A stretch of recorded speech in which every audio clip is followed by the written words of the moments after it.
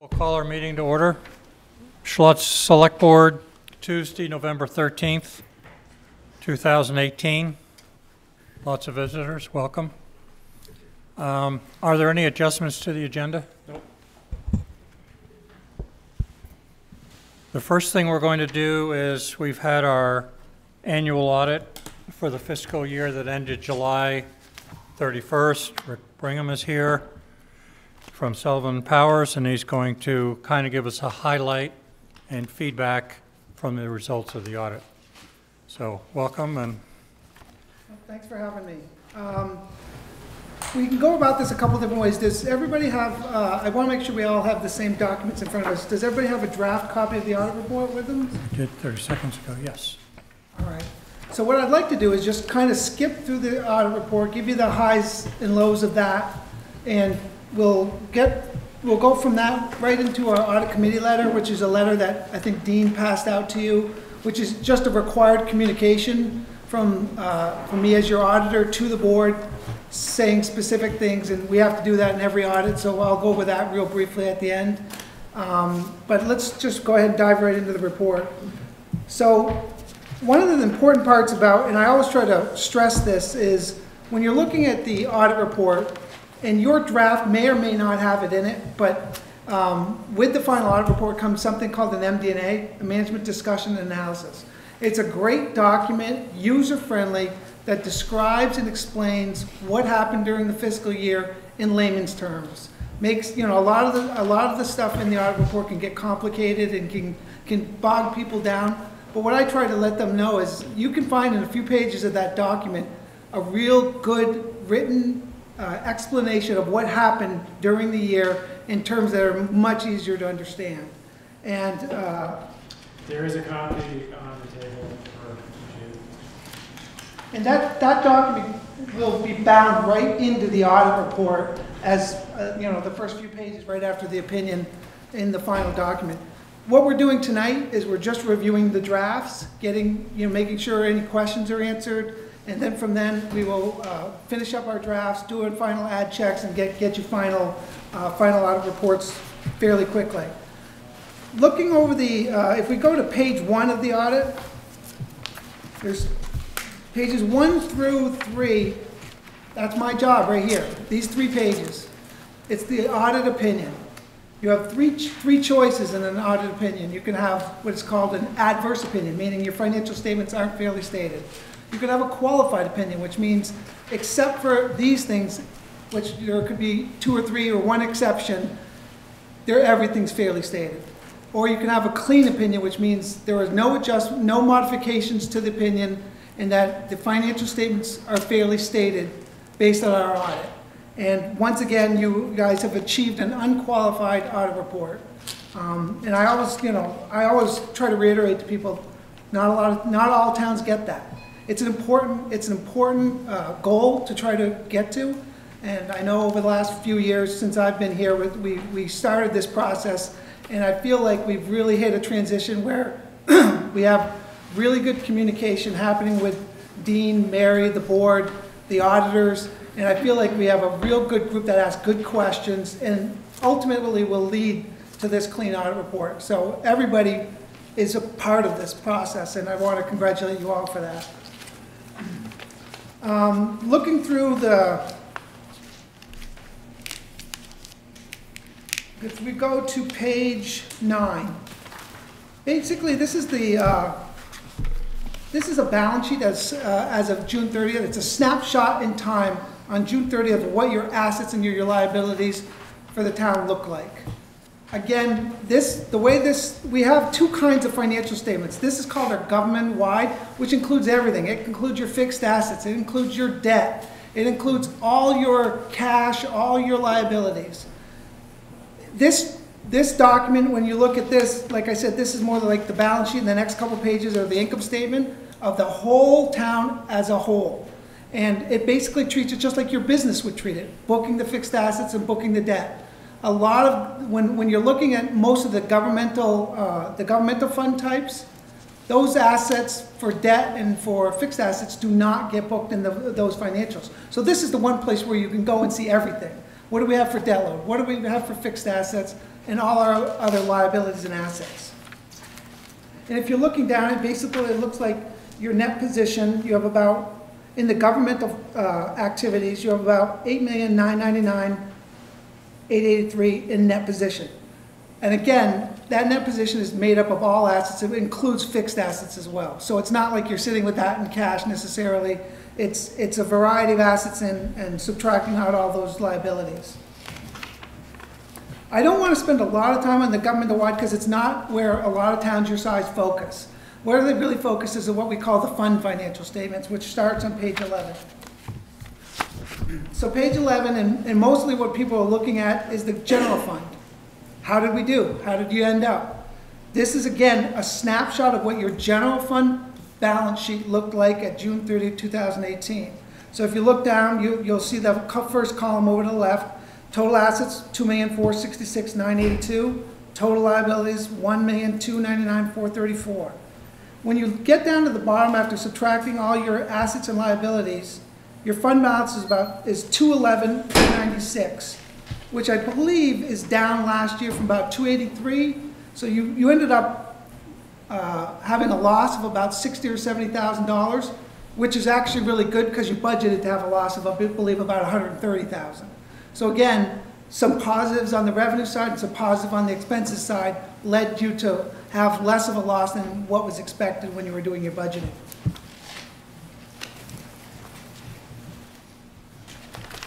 When you look at the rest of the, if we're looking at page 14, basically 14 and 15 are the same kind of thing. This is your balance sheet and income statement for the wastewater fund. And so you're looking at page 14, you see exactly what the total assets of $1,204,000 with no real liabilities, and the net position is $1,204,559. And again, that's pretty darn close to where you were. If you look at Exhibit G, you'll see it's pretty darn close to where you were last year. You ended up losing about $29.09, and so your fund balance net position is right around in the wastewater fund where it was last year. I'm going to kind of skip through a little bit. So if you're looking at page 19 through 42, these are what we call the notes to the financial statements. So what this does is gives you a lot more detail and information on certain things within the financial statement itself. If you want to know where, if your cash is insured, if you want to know what kind of investments you have, if you want to know what kind of receivables you have and payables, these notes give you much more detailed information. As you look down the balance sheet and income statement, it'll talk about, contingent liabilities or anything out there. It gives a real good narrative specific to each individual kind of item. So if you're looking for more detail than what you see on the balance sheet, you want to dig into it, you can look into those footnotes and you'll be able to go through and see all that. And let's just focus on one real quick. If you go to page 31 and 32, you can see there, that's listing all your debt. It's listing all the bonds you have. It's listing the rates. It's giving you when the payments are due, and it's giving you the maturities. So if you were really trying to just focus, geez, what do we have for debt? These footnotes give you really good information on interest rates, terms, and all that stuff you have going. And the reason I bring this one up is Dean and I have had some conversations about, I know in the last couple of years you've had a couple new bonds, and I know you guys are looking at new bonds coming up maybe over the next few years. And one of the things that Dean and I have kind of been going back and forth on is, geez, how much debt is too much? How much is enough? And, one of the things that I kind of mentioned to him, and I told him I'd talk to the board about it, it's really hard to tell. There's no real ratio analysis on that. It's really kind of a board issue. It's kind of a taxpayer issue. I'll go to municipalities that are your size. They'll have triple the debt load that you do. But I'll also go to municipalities that your size, and they have none. So it literally is just how much over the years were you funded in reserves? Were you able to use reserves to pay for a lot of the stuff that other towns might be borrowing for on a relatively consistent basis? And so there's no real magic to the number, but what I always try to stress is you want to keep an eye on it, and you want to keep knowing how it affects your tax rate. how much is the debt associated with the tax, when you're voting your budgets each year, the debt payments, interest and principal, what are they costing you? And how is that affecting the tax rate as you move forward and as you plan to move forward? So that's just something to kind of keep an eye on. So in summary of that, because that's a good point, we might have some things that are coming up, perhaps a library addition, perhaps another fire vehicle. So we have 3 ongoing bonds, of Yep. which one of them is finalized next calendar year. I believe that's correct, yes. So my sense is we're clearly in a manageable, I would consider it a manageable stage, and it's what I would consider is you want to keep your eyes and ears open as to where you're going, look long-term, and make sure you plan it out so that you can minimize the effect on the tax rate. But yes, I would say, based on what I've seen here, definitely in a manageable situation for sure. If we're looking at pages 43, this one you've probably seen over and over during the year. 43 to 47, this is your budget actual of your general fund. This pretty much explains how you made and lost money during the year. You know, if you're going down, you can clearly see like the Thompson's Point rent, when you're budgeting $802,500, came in a little less than that. Came in at like 774,084, and I believe that was because of a reappraisal, Dean, is that right? Yes. yes.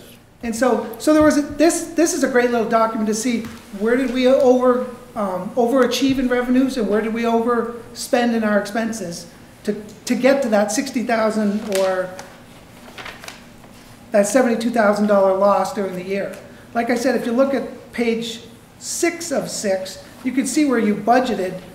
Halfway down the page, you'll see the negative 132. That's what you were budgeting to lose during the year. And what you ended up doing is actually losing only 72,000. So that's where the positive came in for that. And the rest of the pages in the back are the rest of the other funds. I know you have a lot of reserves, you know, the restoration of records, the reappraisal, ski program, conservation commission. If you're looking for any of the details on those funds, and again, a snapshot of the balance sheet and income statement of each of these funds, they're all sitting here in the back. Just so you know, normally as part of this process, you probably would have a management letter in front of you. A management letter will will outline for you any significant deficiencies or material weaknesses in process or controls. And the reason you don't have it in front of you is because it's a clean management letter and there are none. During the course of our audit, we did not identify any weaknesses in internal control that we needed to report into the report. There were things that when we're in the middle of our audit, we'll talk to Mary and Dean about ways to do certain things. And if they rise to the level of something that has to get reported, we report them. Otherwise, we just go about and just kind of train as we do our audits so that we're all still working to, you know, learn and keep getting better at what we're doing. The last document I want to whip through real quick is the letter Dean handed to you today. It should be on gray. This is what we call the audit committee letter. Again, this is just a required communication from the auditors directly to the board. The things we tell you in it, basically saying we're supposed to identify if there were difficulties encountered in performing the audit. There were none. If there was any uncorrected misstatements in the audit that they didn't get fixed, there were none. Were there any disagreements with management as we did our audit? There were none. So again, those are just required communications. I wanted to point those out, but that's what's in that letter. So this is your first year where you have not made recommendations. You've had, over the years, various levels of recommendations. And Yep. we've created policies. And I think a lot of that was fraud analysis, different things that you had suggested. Absolutely. I believe a lot of that we worked over the last few years, and almost in a goal to get to this point where we weren't going to have any, you know, hopefully any findings. I mean, it's not that it's a bad thing to have findings or recommendations, but you want to try to minimize them as much as you can. And over the years, you've done exactly that. We've kind of attacked it 4 or 5 years ago when we first started and hit a lot of them right away. And then over the years, the rest of them have kind of filtered off. And I think you're at a real good spot right now for getting good, accurate financial reporting. And, you know, like I said, I think the lines of communication with everybody here are really positive, and it's been a pleasure working with everybody. So, think we got an A+ last year too. I believe that's how we termed it, I yes. had a recommendation, though, that was the fraud analysis, which we did. Yeah, You know, we sat around and we took your recommendation. I think you had either you were here, I think, for that. yeah, yeah, That was good. Well, appreciate your work. no problem. Accommodations to Mary and Christina, the work they do, and Dean working together. I think that's really good. Great, Appreciate you coming down. thank you. You'll answer the phone. We have questions now again about as we move forward. That sounds good, I'll be here. Okay. Thank you, Rick.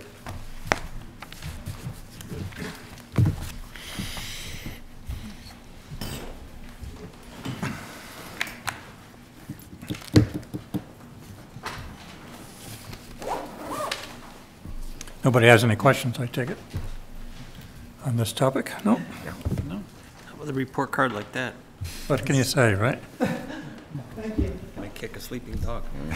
Okay, so we have a lot of folks here representing trails and folks interested in trails, and Jim Donovan is here, and I think you'd kind of like to lead us through this discussion and the purpose of this discussion. Sure.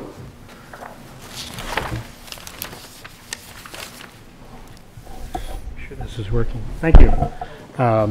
Is it working all right? Okay. Yeah, I'm Jim Donovan. I'm a landscape architect that lives in the town. I'm working with the town to find the actual detailed alignment of the trail along State Park Road from the end of the Melissa and Trevor Mack Trail down to the intersection with Mount Filer Road. Would it help if I rotated this slightly, or would you not be able to see it? Oh, as we can see it a bit. Yeah, go ahead, move it, yeah. So that it's slightly easier. Losing my base.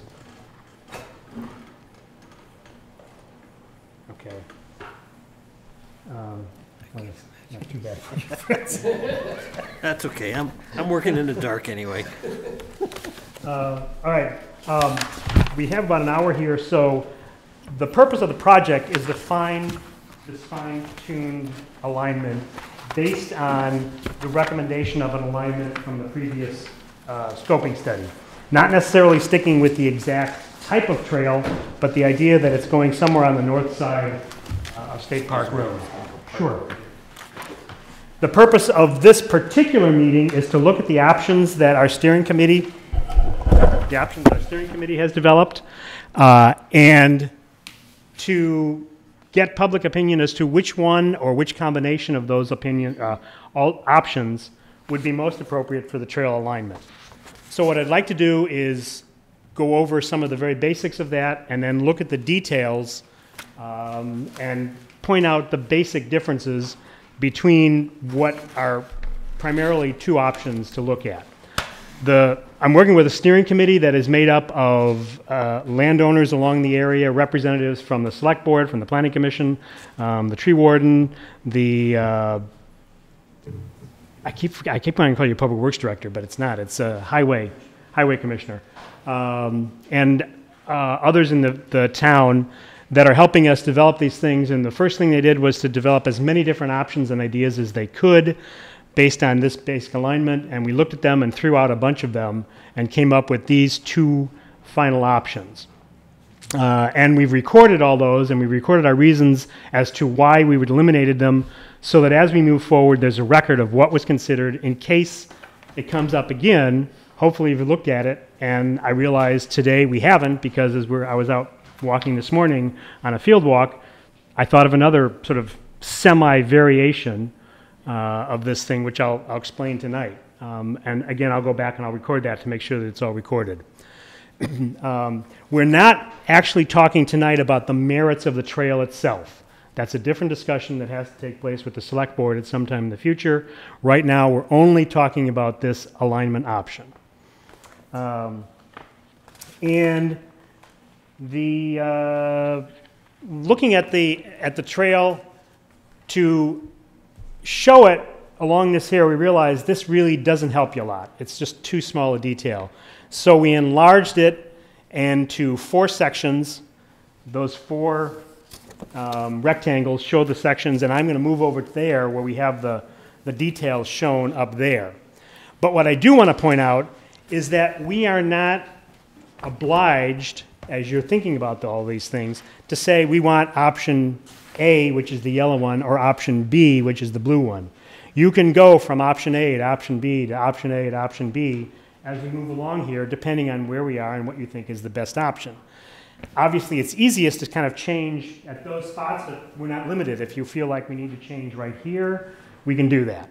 So I'll be interested in getting your comments of how you want to do that and what you think might be best and most appropriate.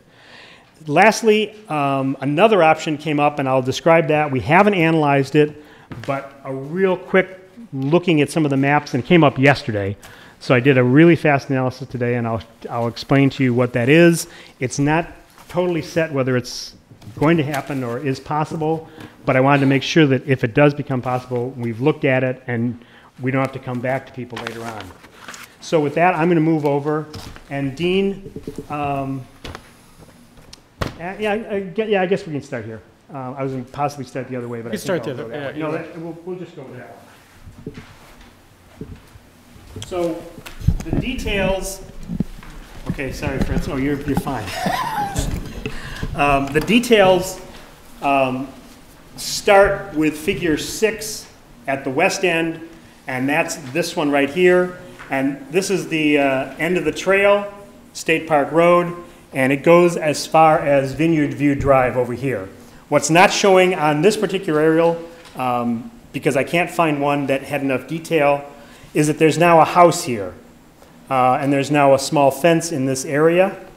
Part of that fence projects into an easement, and these red things, and I'll show you on, it shows up better on the larger scale, are easements. We have no easement on the first property.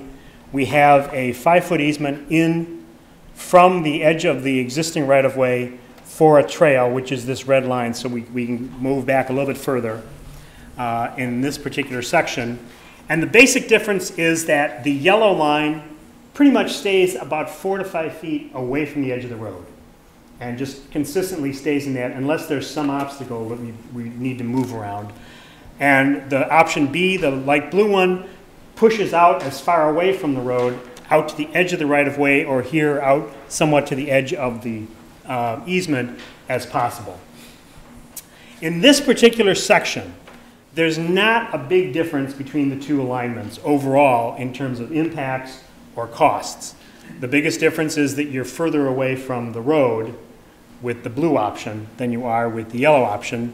However, this is probably going to shift down this way a little bit more in the end because there is a drainage swale right here, and in order to avoid having to fill that or move it, if we shift this closer to the road, it will be almost the same as the yellow alignment there. So there's not a real big difference between the two here.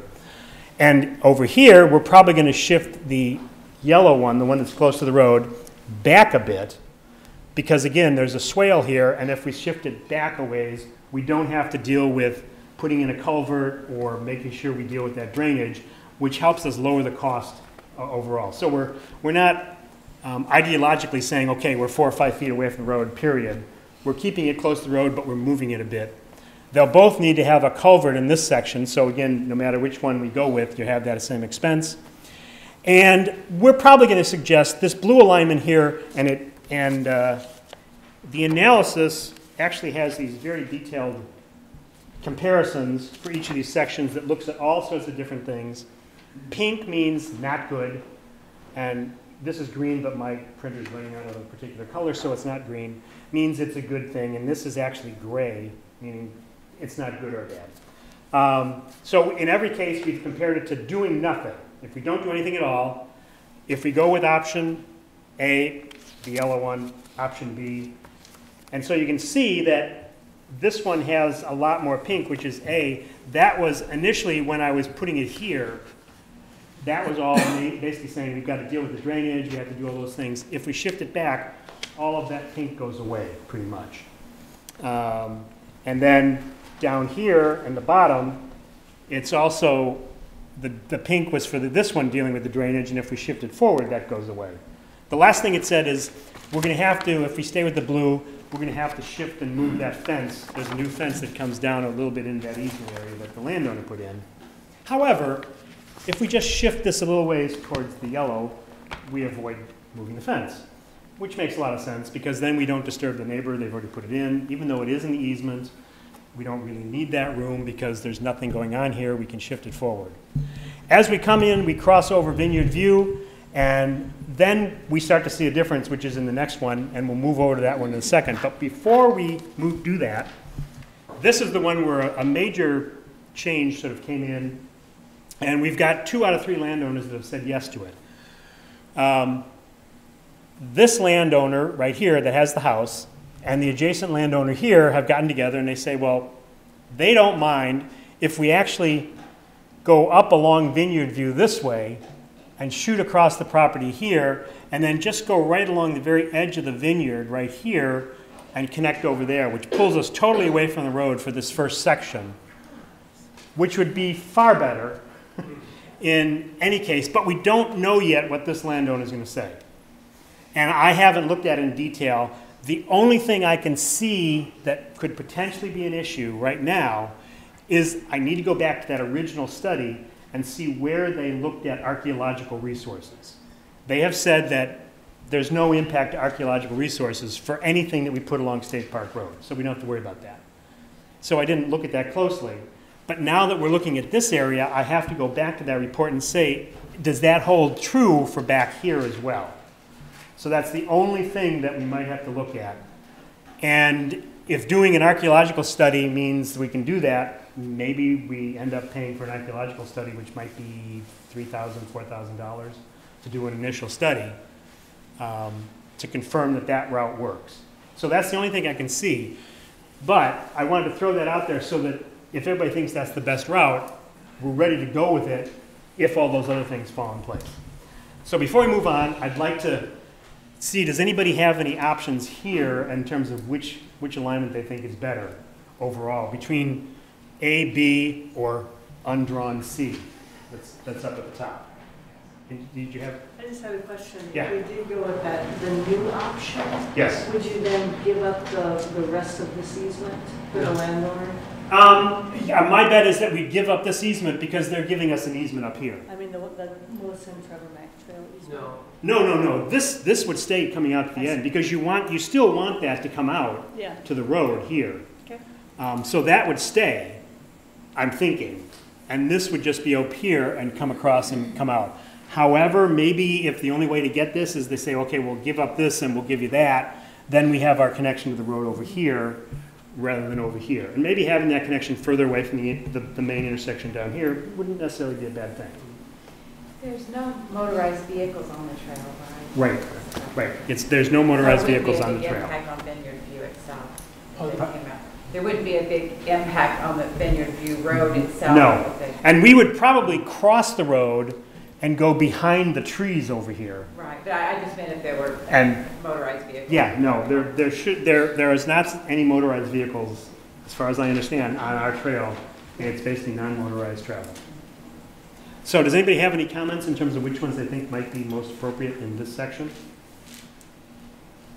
I'd go with your newest one for sure, Okay, or the blue line. the blue one, Second. with some of the modifications that we talked To about. be further away from the road, I think. As far as you can be, far out. Yes. Is the blue line behind the line of trees?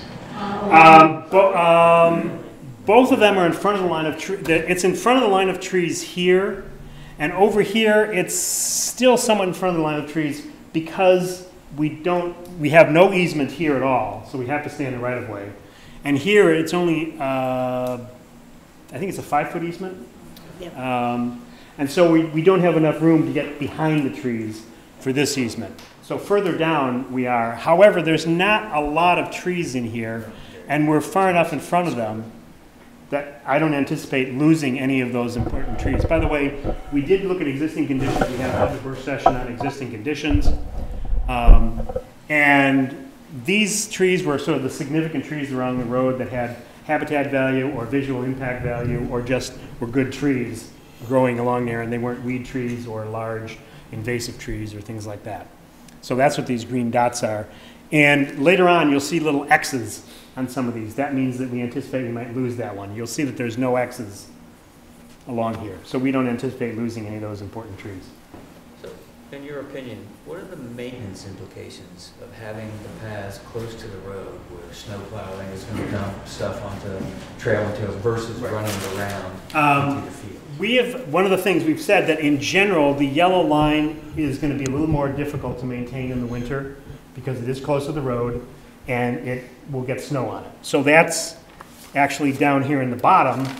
This bottom one talks about maintenance and things like that, and you'll see that there's a lot of red over here, and that one is the maintenance. The difference, they're about the same except for that.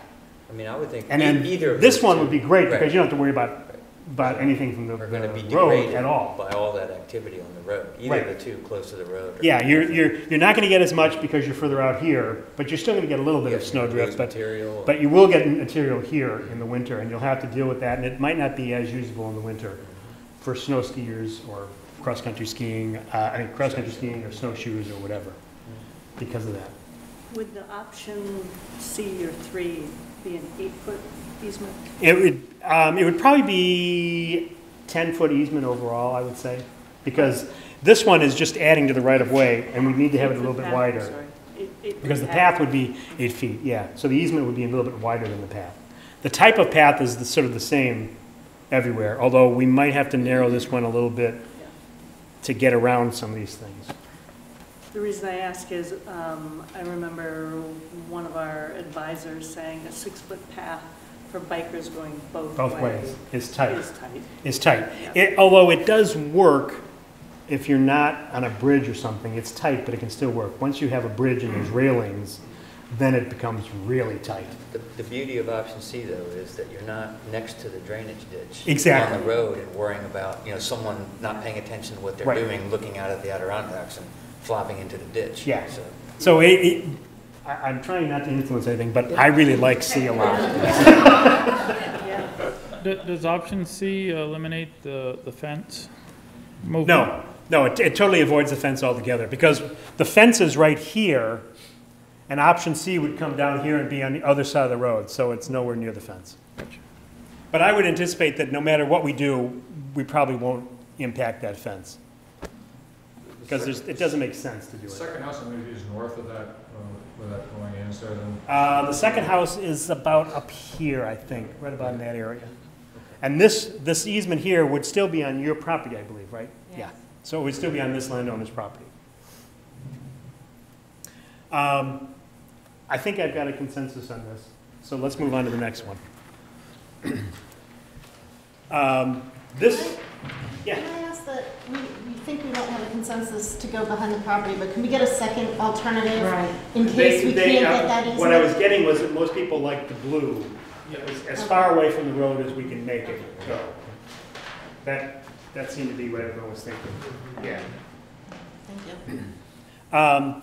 Okay, now we get into a challenging section. This is the middle section here. If you know State Park Road, this is where it drops down and Thorpe Brooks comes through and then it comes back up again. There's a lot of trees along the road here. I'll move that over this way. Does it come over anymore? Yeah. Because I don't want to stand in front of the image too much. Does that work? Thank you. Fine, okay.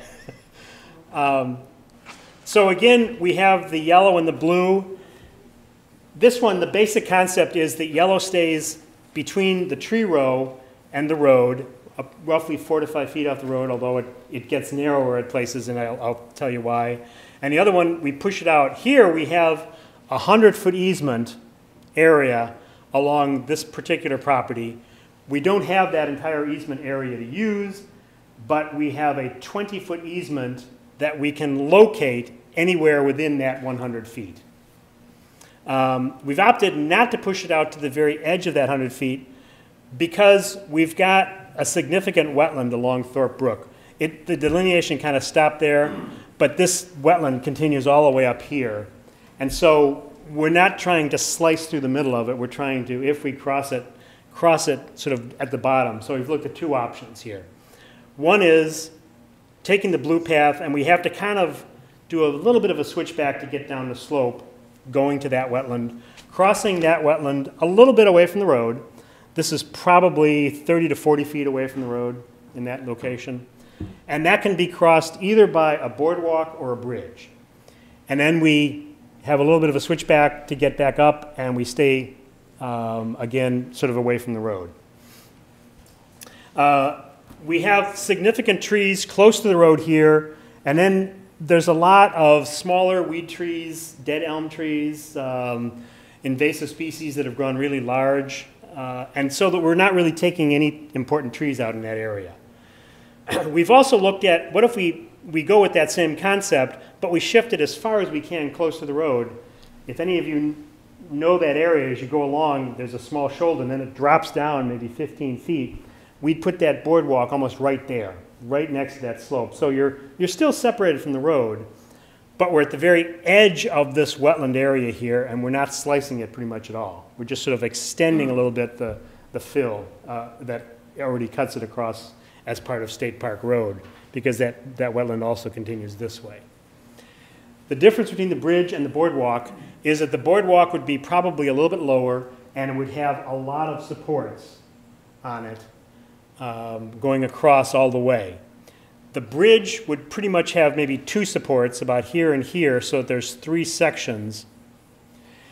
The boardwalk can be constructed right from the edge, as probably most of you can understand. You can move in a little bit, put down 2 supports, build your boardwalk, and sort of keep working on it, so you're not really disturbing the wetland very much at all. You're building over the wetland all the way. The bridge, you'd have to actually get in there and build 2 foundations. So you've got to go in, disturb that wetland. But in the end, you only have 2 supports in the wetland here. You have a lot of supports in the wetland for the boardwalk. In either case, whether it's in either location, you'd have that difference. What that means is that long term, there's probably more impacts to wildlife moving up and down this corridor with a boardwalk, because it's not quite as high, than there is with the bridge. But the bridge has more wetland impacts to begin with, fewer wetlands overall, and the big part, it's more expensive. Not that much more expensive than the boardwalk, but it's still more expensive. How far up is the bridge compared to, I mean, the boardwalk's right near the... The boardwalk, I'd say the boardwalk might be 6 to 7 feet high, because the lower you go on this slope, the more you have to sort of do switchbacks and cutting. So the higher up you can make it, we limit how much we have to cut into the side slope going down.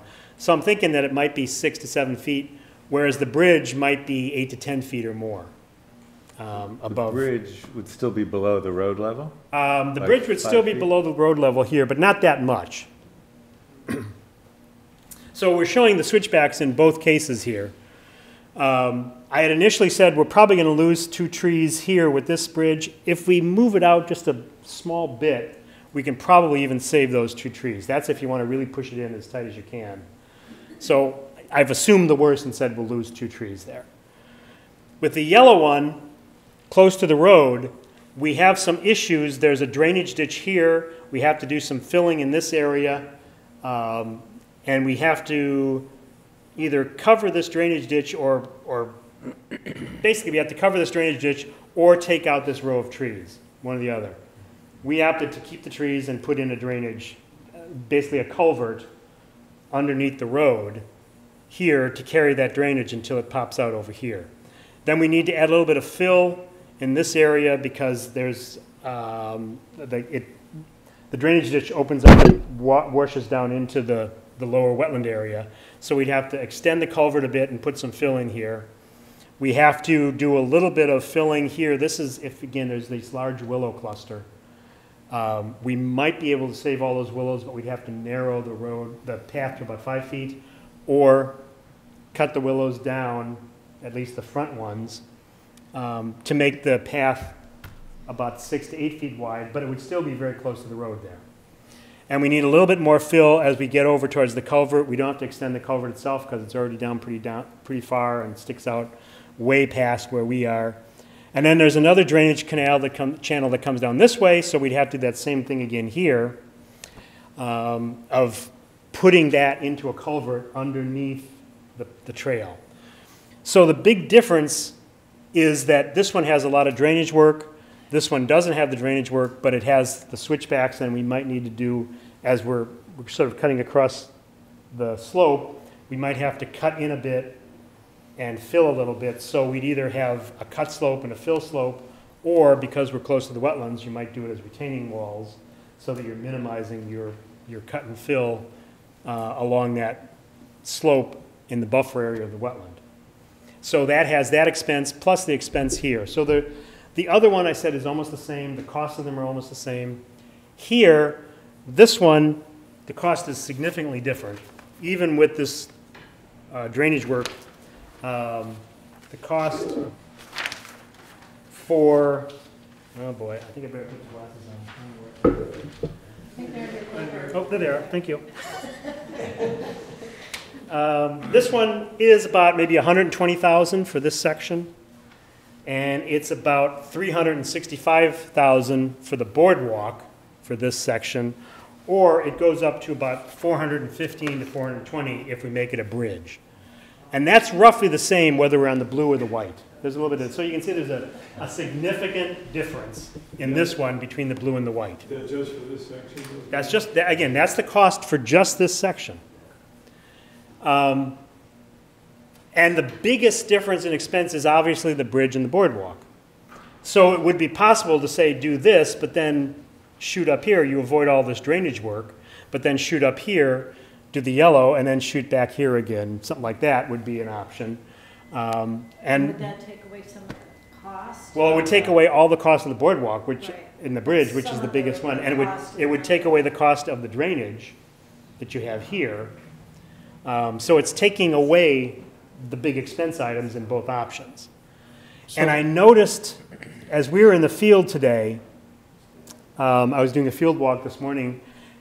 In here, we might actually be able to pop back here because we have this large easement.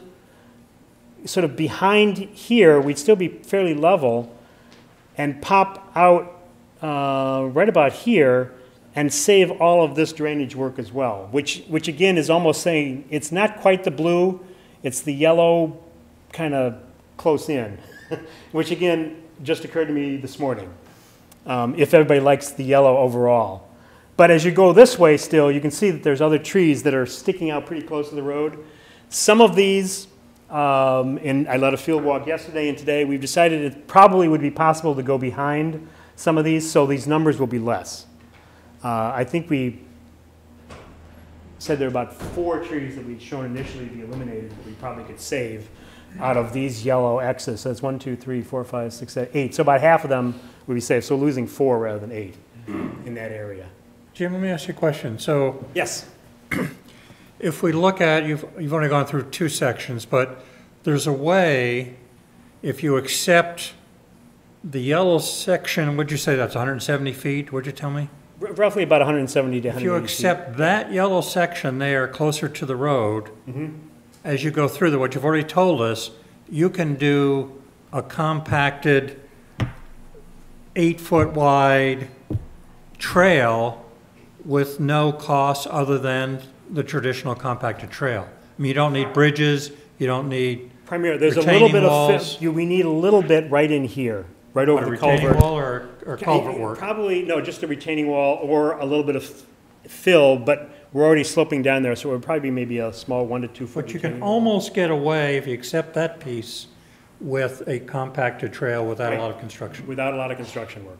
If you kind of stick with this, shift out here, and then shift back here again. And that still gives you a meandering trail. Right. Only against the road in that spot. And we're only, you're far away from the road except for right here. Right. And there's, unless you do the bridge or the boardwalk, there's no way of getting around being really right next to the road in that section. Yeah. In that scenario, I'm imagining it would be essentially the blue trail to the yellow, and then after you pass the wetlands back to the blue. How soon on the east side of the wetlands would you be able to reconnect with that blue? Because I know that there's a slope there. So where would you be able to reconnect? Probably right about here, right through that area there. You're crossing a drainage line there as well. We have to cross the drainage, but it's a little culvert as you cross, rather than like 80 feet of culvert underneath the trail, because you're taking away the drainage ditch in that area. And do you have a budget estimate using that? No. Okay. I don't.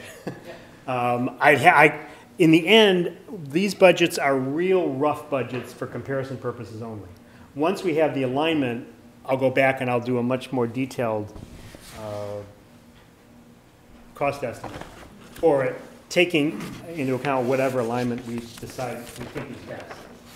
Yes? If you take option C, like in my property, would you not enter Jonathan's property further north? You could potentially enter it further north and come this way. I haven't looked at that. So for the moment, I've assumed we've come down here and we're going like this. But there is the option that we could cut off that corner and go up to about here and cut across as well. So yes. However, coming this way gives you, especially if we end up eliminating this section here, would give you that access to the road for people, say, on this side or whatever that want to get in. You could always do a spur here and do that as well. Or just use the road as your access and have the trail go like this. So I haven't looked at that, so I haven't shown it, but that could definitely be an option. Yes? Where your blue joins the white. Yes. And it goes down and then curls back up. And you were saying at that point it would then perhaps could come down to the yellow. Mm-hmm. Is that a bridge also, that little white section, or is it just a... No. This section from here to here is bridge. This section is just coming down the slope, and we'd probably try to do that so you minimize, make that connection work so you minimize the need for the retaining walls. We're trying to keep the path at 5%, which is ADA, the maximum you can go for ADA accessible. We're trying to keep the whole trail ADA accessible. We can exceed that for small sections. So if we have, if there's only a tiny section, we have to go over that, and we can do that and then get rid of retaining walls. We do that, but we want to minimize how much we go over that 5%.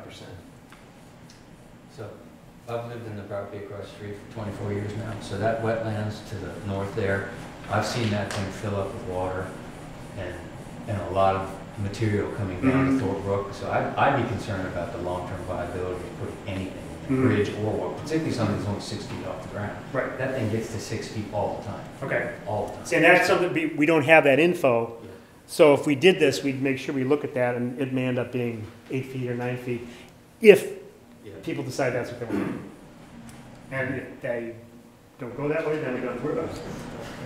And unfortunately, the sight lines for people being close to the road there in that dip are not right. great. And that's the bad part about this option, because you're right next to the road in a part that you don't have really a lot of visibility. So that's the nice part about these, but it is a lot more money. And you can't go back behind the wetland? No, the wetland just keeps going. It doesn't end here. We just stop, but it just keeps on going.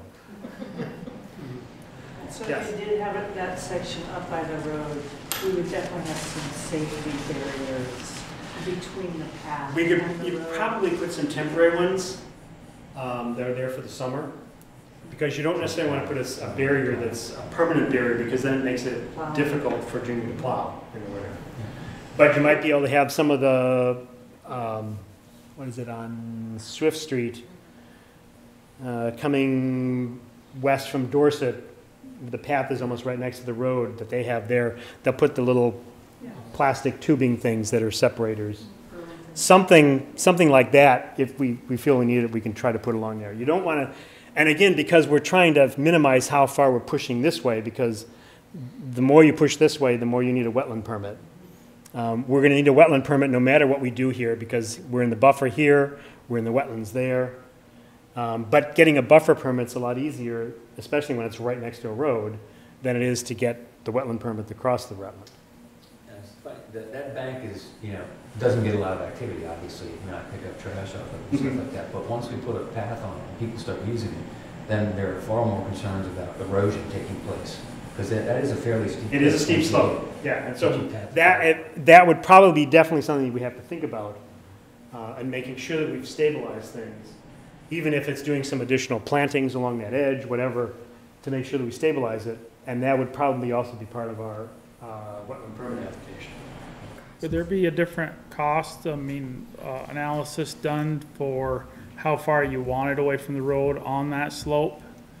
I mean, right now you have it 5 feet away from the road, we'll say, and you need to put in a 1 foot retaining wall. And if you wanted it 7 feet or 8 feet away from the road, would there have to be a 3 foot retaining wall, and what would be the cost difference?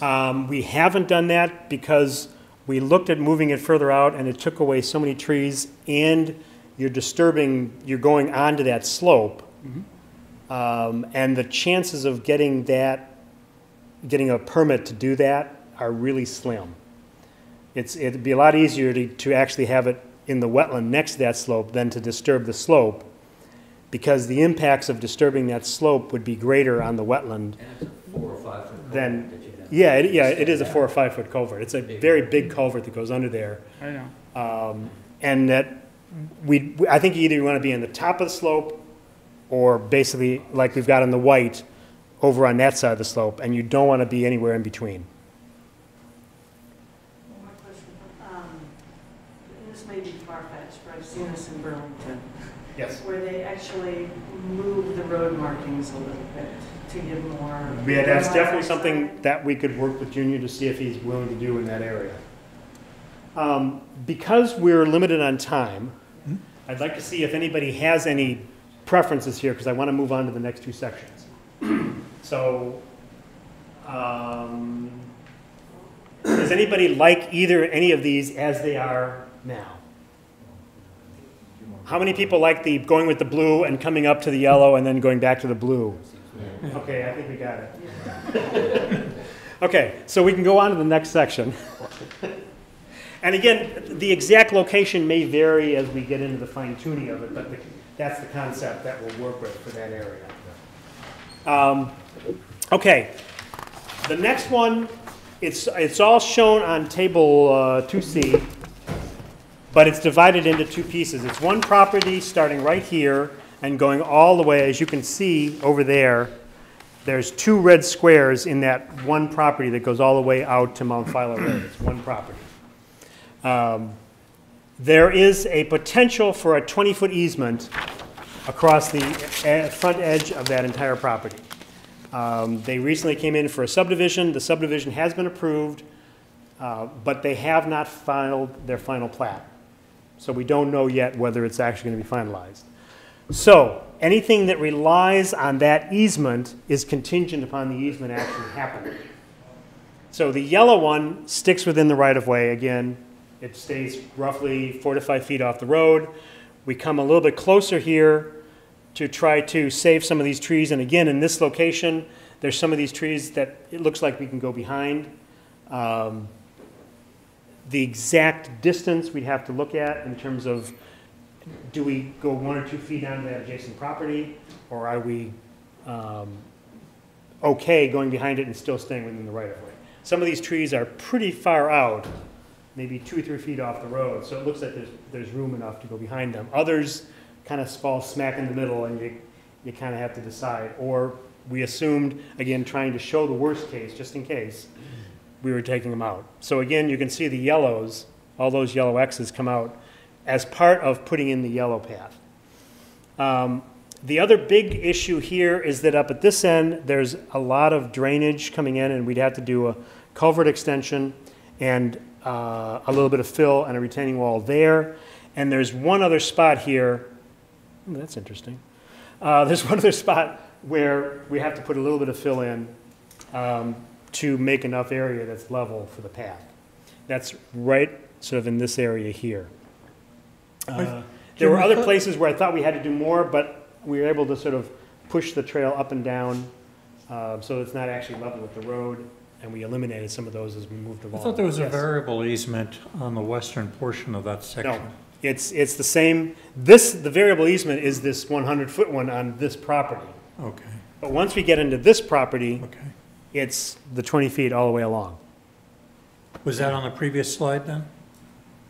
The previous the variable one. The variable one is on the previous slide. And you can see right here where it goes up. Okay. That's the beginning of that variable easement that's on this slide right here. So this one stays in front. The blue one obviously stays behind.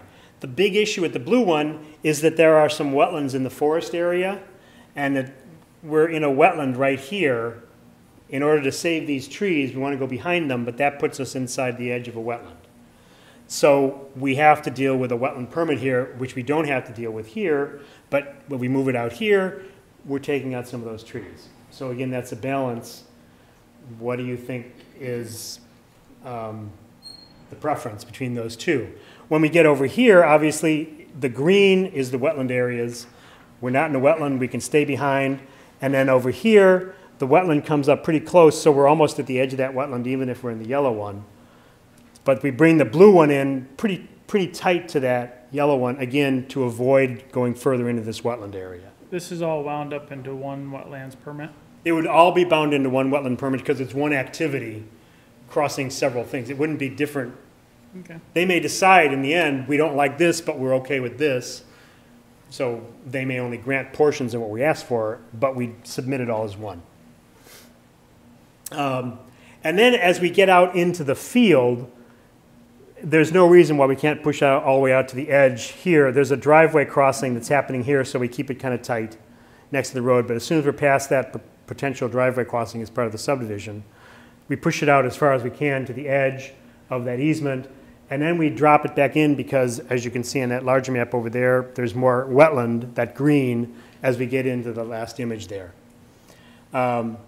So even though it's one large property, I'd like to see if anybody has any preferences here. I mean, we've got a kind of a real decision to make here because it's wetland impacts and some additional costs and trying to get that permit versus taking out trees. So that's a real decision you have to make. What would the wetlands impact mean? The wetland impacts, in my opinion, would be minimal overall because we're right at the very edge of them. This wetland, I used to do wetland work, so I haven't done it in about 10 years, so I'm a little rusty on it, but at least I'm talking from some knowledge. It probably has habitat value in there. It's in the middle of a forested area, but it's kind of low. There's not a lot of trees in there. And it does floodwater storage and floodwater cleaning. So as we're on the very edge of it, we're going to impact those things, but the impact will be minimal because we're on the edge. And we can do some additional planting. We can actually maybe even do a little bit of excavation out in here, create a little bit of, extend that wetland a little bit over here. We can do some plantings along the edge here to try to minimize our impacts and to enhance some of the values. So I think the impacts are somewhat minimal here. Over here, I think the impacts are very minimal because this one, the vegetation that's in here right now is mostly invasive vegetation. It's a lot of buckthorn that's pretty large, which they would not mind if you took out anyway. So I see very little impact to that particular wetland. And as we get further down, again, I see very little impact, but I can talk about that one on the next screen when we get there. Yes? There wouldn't be any additional cost incurred for the wetland permit if it's all submitted in one, would there? Yes, there would. Well, let me step back. The permit, I haven't been able to check with them, so I don't know whether the permit fees are waived for municipalities. So based on just their normal fees, it's per square feet of impact to a wetland itself and to a buffer area. So if we pull out here, the buffer impact fee is less than the wetland impact fee. So it would change the cost. As it's drawn now, the blue one, and assuming that we do the bridge or the boardwalk in the last one, the application fee itself is about $4,500. The application fee for the yellow one is about half that right now, the way they're drawn, given the impacts to buffers and wetlands. Would there be construction and maintenance cost differences between these two? Construction cost, I don't think there'd be a lot of difference because this is not a real soupy wet wetland. It's a pretty dry wetland. It's probably wet early in the year and then it dries out. And then it's probably wet again now near the end of the year. So there's not that big a difference. You'd have a little bit more of a foundation you have to put in here than you'd have to put here. Maintenance-wise, they'd be roughly the same. If you want to keep this sort of cleared in the winter, this one would be actually more to maintain because again, that snow issue of trying to keep it clear while it's next to the road in the winter when there's snow. And that could either be done by Junior extending it out and just plowing it as if it's the road, or going back in, hiring somebody to plow it out after the road's been plowed. Yeah, my opinion, just for the $2,000 difference maybe in the wetland permit over the lifetime of the trail, a qualitative experience behind the tree line there seems like a much better option in this section. I would agree with that and say, it seems like it would be best to go for that. I mean, if they don't go for it, we can fall back could to- fall back fall back on to this going one. out by the road, but it certainly would be a nicer experience. Okay.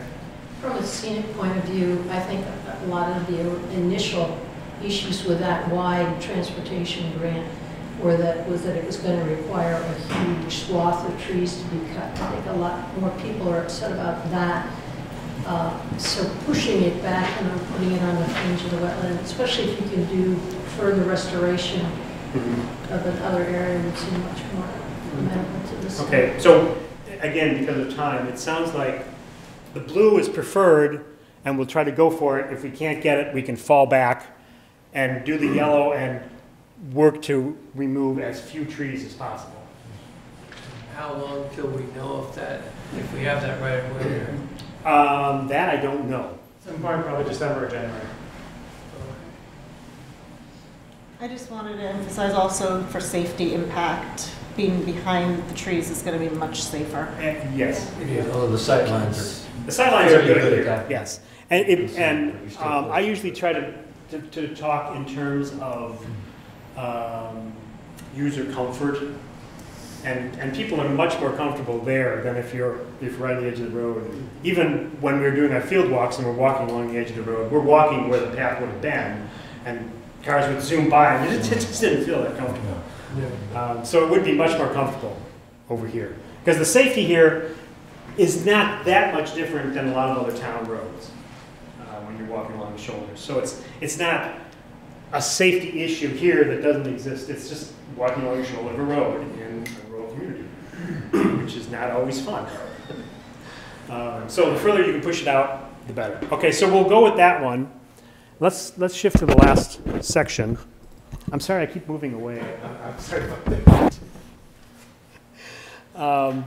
Here, you do have a lot of wetlands in the meadow. You can see over there that it is field. There's no forest there, but it's a wet meadow area. And going out to the edge of that easement slices off the edge of the wetland. It's a wet meadow. It primarily, again, because it's hayed a lot as well, it primarily deals with just transmitting groundwater in this area. There's not a lot of habitat value to that particular wetland. There's not a lot of surface groundwater filtering. There could be a little bit of that, but it's primarily because it's continually mowed. Most of the merits of that wetland are underground or non-existent because it's mowed. If it was allowed to grow up, it could probably gain more functions in the future, but even they're proposing to use that as paddock area. So there's going to be horses in there, which is still going to have some impact on the wetlands. However, having said that, I think that putting a trail like out at the edge of that particular wetland will not really have a lot of impact. But since we're trying to do all these other things, I figured if we can minimize where we can, so I've suggested that the blue one come out here to the edge of that wetland along this section, and then it also sort of eliminates having to deal a lot with that drainage ditch. So there's not a lot of difference between the blue and the yellow here, unless you decide, yeah, let's push it out to the edge of the right-of-way, and then we have more. The wetland impact in terms of square footage will be roughly the same because we're still impacting the wetland here and here, but I've pushed it to the edge as far as possible to sort of acknowledge, to show A&R that we're trying to minimize our impacts, basically, to help us get these other things which I think are more important overall. Because this is pretty wide open. We're still separated from the road, visibility is good, and in either case, this trail right here because you can see this big section here, that's where there's minimal, there's less than like 4 to 5 feet of level area next to the road. And initially we were thinking, okay, we have to fill all this to make a wide enough area, but then we were looking at a cost, it was going to be very expensive, so we said, okay, let's forget that. Let's just lower this down so our average level is maybe 2 to 3 feet lower than the road, and we've eliminated all that fill. So you're separated a little bit by grade there as well, and then that would carry over into the blue at the same time. So either one of them. You're lower than the road, so you're separated vertically, and you're further out. A little bit further out with the blue, less further out with the yellow. The last thing I want to point out is that potentially, sorry about that, potentially we're looking at, say, 3 to 4 parking spaces that might be parallel parking along the edge here. Because we're at the end of the trail, it might be a trailhead. There is the parking associated with the park, but the park is experiencing a lot of parking pressures on their own. They're saying, we really hope people don't use that parking lot for the trail, so we're trying to put this in. But at the same time, people using the park may decide to use this parking space as well. So it's like, what do we want to do? So there's that option. We figured, let's put that out, see what people think about trying to put that in there. It may not go in now, but if we know we want to do that at some point in the future, we may just route these out a little bit further so that we're not getting in the way. And even as it is now, you can park there. When we were doing the field walk yesterday afternoon, a UPS truck came over here and parked for about 10, 15 minutes along the side of the road. So people are parking there already. So it's not going to take a lot to turn that into a parking area. It gets a little bit narrower and steeper as you get closer to that larger tree down here. And by the way, I didn't mark that large tree as a significant tree, even though it stands out a lot there, because it's I think it's a red maple. It's definitely a maple, and it's on its way out. A lot of the limbs are already dead, and so going to heroic efforts to try to save a tree that's already dying doesn't make sense. So we can always plant another tree there or plant a few trees there to replace that in the future. But I didn't show that as a tree to be removed. It's going to be removed. It might end up staying depending on which route we go, but long term it's not going to stay. And we're not going to go with heroic efforts to save it. So, given all that, any preferences between yellow and blue? Blue again. Blue again, blue again, blue again. Okay. Sounds good. The only thing I'd question is what's going to be between the parking lot and the trail? Up here, if it's blue, there'll be some grassed area. But in the end, you may even bring that down so that there's not a lot. There might be some markers. There might be a small fence. You might even have a small green row where you put a few trees there to separate it. But you don't want it to be too far apart because people are going to be walking from the parking to the trail. So you have to have some way, the trail has to hit that parking area in some way. So there's a way to get there when the ground is wet or whatever, so that you can get onto the trail immediately from the parking area. Right, I'm just trying to eliminate people from actually parking on the trail. Parking on the trail, yes, and whatever we did there, we'd make sure that that wouldn't happen. We've also shown potentially of a crosswalk here just to get over to the park, because the park itself is a destination for this end of the trail. The issue is that you want to try to have something here so you either go into the paved area or you might put a little level area that kind of takes you over to the road.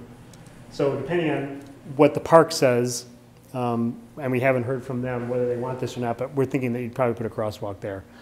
Eventually, if there's a lot of uses, you may end up putting one of those little flashing signs or something in the future, but I'd say put the crosswalk in to begin with just normal signs and see how much it's used, how much is respected. If we're having a problem, then we have to put more in. But we study the issue. We don't just put it in and ignore it. We watch it to make sure that it's working, or do we need to do more? So, what happens now? We're going to take what came out of this. I'm going to put together sort of that alignment. We're going to go back and I'm going to talk to the steering committee to make sure that they agree with this. My bet, based on what I'm seeing from even the steering committee that's here and our discussions, they're going to agree with this. I don't see them disagreeing with much of what was decided here tonight. And then we'll put that together and we're going to start our application to the wetland permit. We'll start talking to A&R about this, getting their input and knowing whether we can go with this, and then putting that application in. It's going to be a tentative application because if we won't know about this until January, we don't, at the latest, we don't necessarily want to wait until January to start that process. If A&R says, no, we have to know for sure, then we'll have to wait until we know for sure whether we can get this. And we might start this wetland permit portion and come back and do this one later, once we know about that easement. So that application is for the grant? No, that application is for the wetland. Well, no, but the application, basic application is for the grant. Basic and that's a different process, but we'll have this alignment ready now. And there's a... For two purposes, the wetland and the grant. There's another thing is that the Trails Committee is going for more grants for construction work. They already have some funds available. They're trying to get more grant money to fund as much of this as possible along the way. So the wetlands permits are just by the foot, by the square foot? But the application is by the square foot. I'm just wondering, I mean, if we put in one and we don't have this 20-foot easement, or we don't know, and they say we gotta have it to finalize the wetlands permit. And so if you say, okay, we're gonna put in the major one in, is there additional cost I'm trying to get at, whether, if a second one is applied? If the second one goes in, there's a $250 processing fee, sort of like a basic application. That's the only difference. So it would be $250 more to split them apart. Okay. But I think it would be good to know to get this one going, because we definitely want to do at the very least this yellow, and we still need a permit for that yellow one that comes up by the road. So that one we definitely need. This other, the blue one, we said, okay, we can pull back on that one, which is in that, the area right here when it gets in the forest, but it's still within that easement. And here, we could always go to yellow as well. We're still gonna need a permit because we're in the buffer, but we're outside the wetland. But that is totally within the right-of-way, yellow. So we don't need the easement for the yellow one. We need the easement for the blue one. So we'll be doing that. We've put in an estimated amount of time for what A&R would take to review that, but again, that's, you never know. It's a guess. So what we have is that we're hoping to get that permit in, say, by the end of the month. We go all the way till about the end of January. At the end of January, hopefully we've got some decision, and we talk to our steering committee again to see what came out of this. Do we have to modify? How do we want to modify? Are we okay with all the changes that we might have to make depending on that permit? And then when we finalize that layout, beginning of February, and we've got it tentatively scheduled for the February 11th Select Board meeting. Again, at 6 or 6:15, so before that regular meeting that in theory starts at 7, although it looks like your meetings are just getting bigger and bigger on a regular basis. And we thank you for that. So February 11th is when we're going to have another public work session where we're going to present the draft final, whatever came out of this whole process. That's tentative because we're assuming we're going to get something back from A&R. If they're still pondering, we'll let everybody know it's not happening then and the schedule has to get pushed out. But we're hoping for that so that we present that, depending on what comments we get, and if everybody agrees, fine. If there are still more comments and we might want to make some other additions, we've got a tentative one scheduled for March 11th, again, where we present changes that we've made since the February 11th one. But if everybody's happy with the one on February 11th, we're done, we go with that one, and we try to move forward, finalizing whatever else we need to finalize, and hopefully finding out whether we have construction funds, and try to move forward at that point. So the next time we're coming back to you will be February 11th. If any of you saw the announcements, there's an email for bikeped@gmavt.net.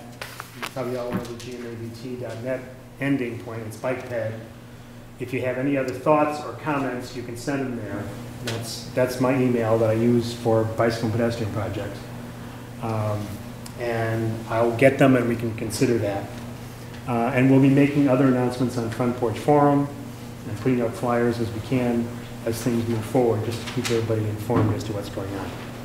But the big thing now is, okay, we've got this alignment. Now we're going to start to talk to A&R and see what they think about it and whether they agree and whether we can do what we want or we have to fall back and stay totally within the buffer areas.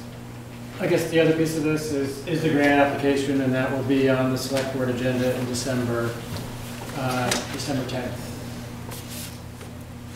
So any other questions or comments before we finalize? And we're close to 7:15. Pretty good, thank you. Well, Is there a cost difference or approximate cost difference between the yellow and the blue?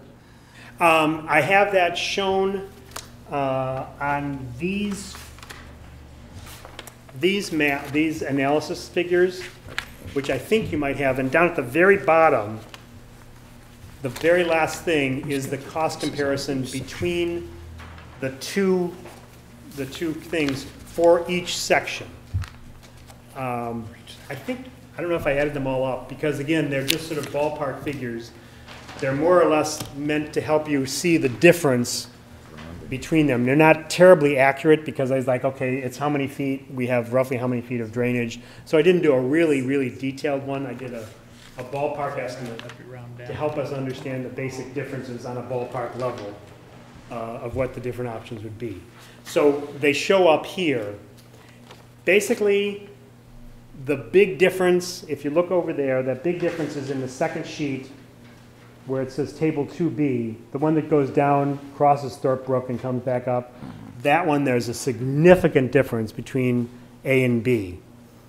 Very minimal differences between A and B on either end. So basically this one and the next one that are all on the Four Meadows property, and the last one over here, they're pretty close together. They might be $30,000, $40,000 difference, as opposed to $200,000 to $300,000 difference. I have not done an estimate on C, which everybody liked. It's going to be more. Is it easy to bring up C? I'm sorry, I keep walking away from the mic. I just keep forgetting. Which is? It would be 6. Figure 6. Because you're going to have the same distance here, so that distance will be fine. You're going to add on a distance here.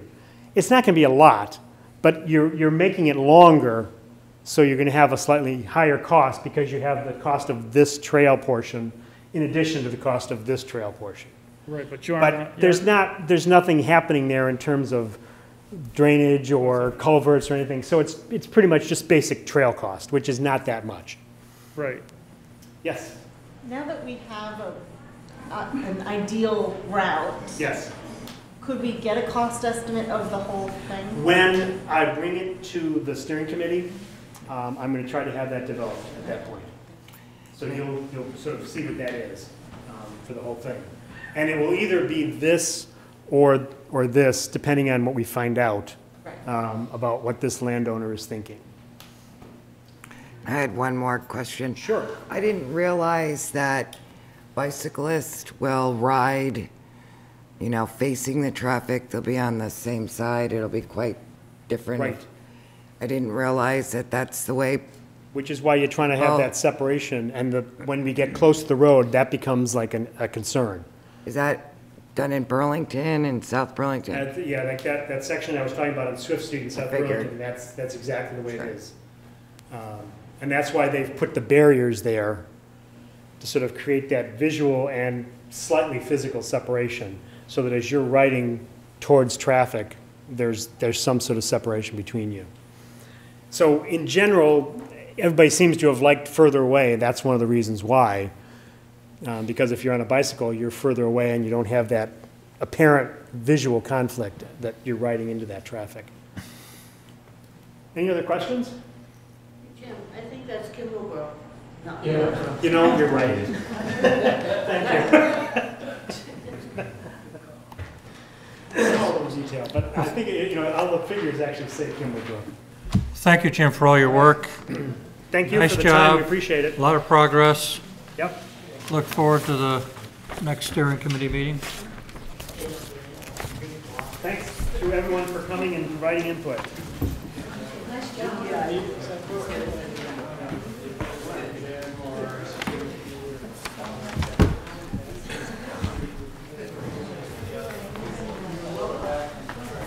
This adds up. It adds up. It does, it's okay. In your head. It's just amazing. It's 50, 80, 110, 300, 500. Yeah, those odd numbers, little quarter, you know, 20 of them. $2,500 is a hard one to estimate when you're trying to do 10,000, you know, on a shot. You know, yeah, I got 3-4 of them. Oh, there's another. So yeah, 1,600. Yeah. Those add up quick. Yeah, quickly. It's on the agenda.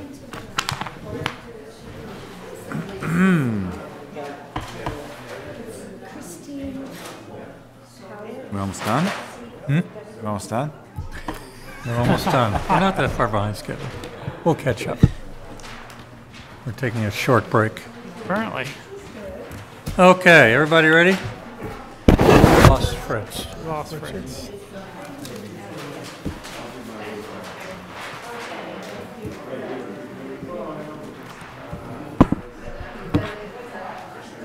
Okay, folks, we want to continue our meeting if we could.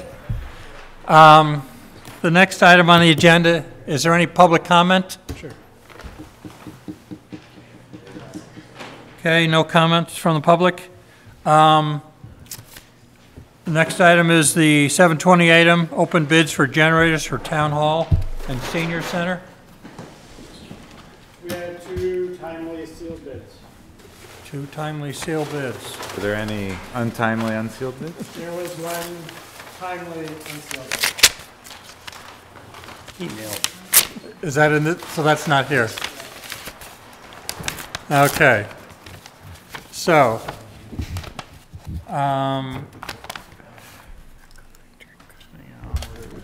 so these must be Tech Electric. I don't know.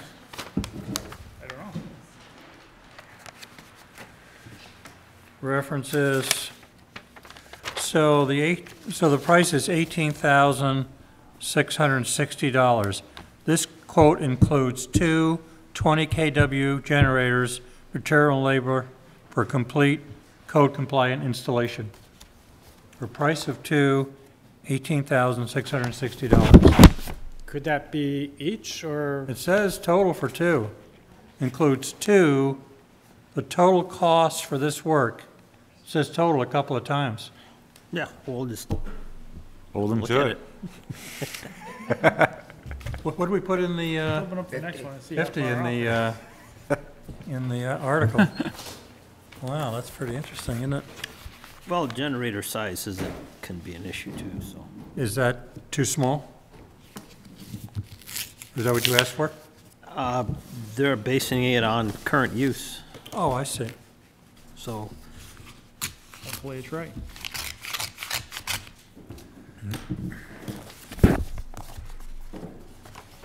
It's a certain percent over current use?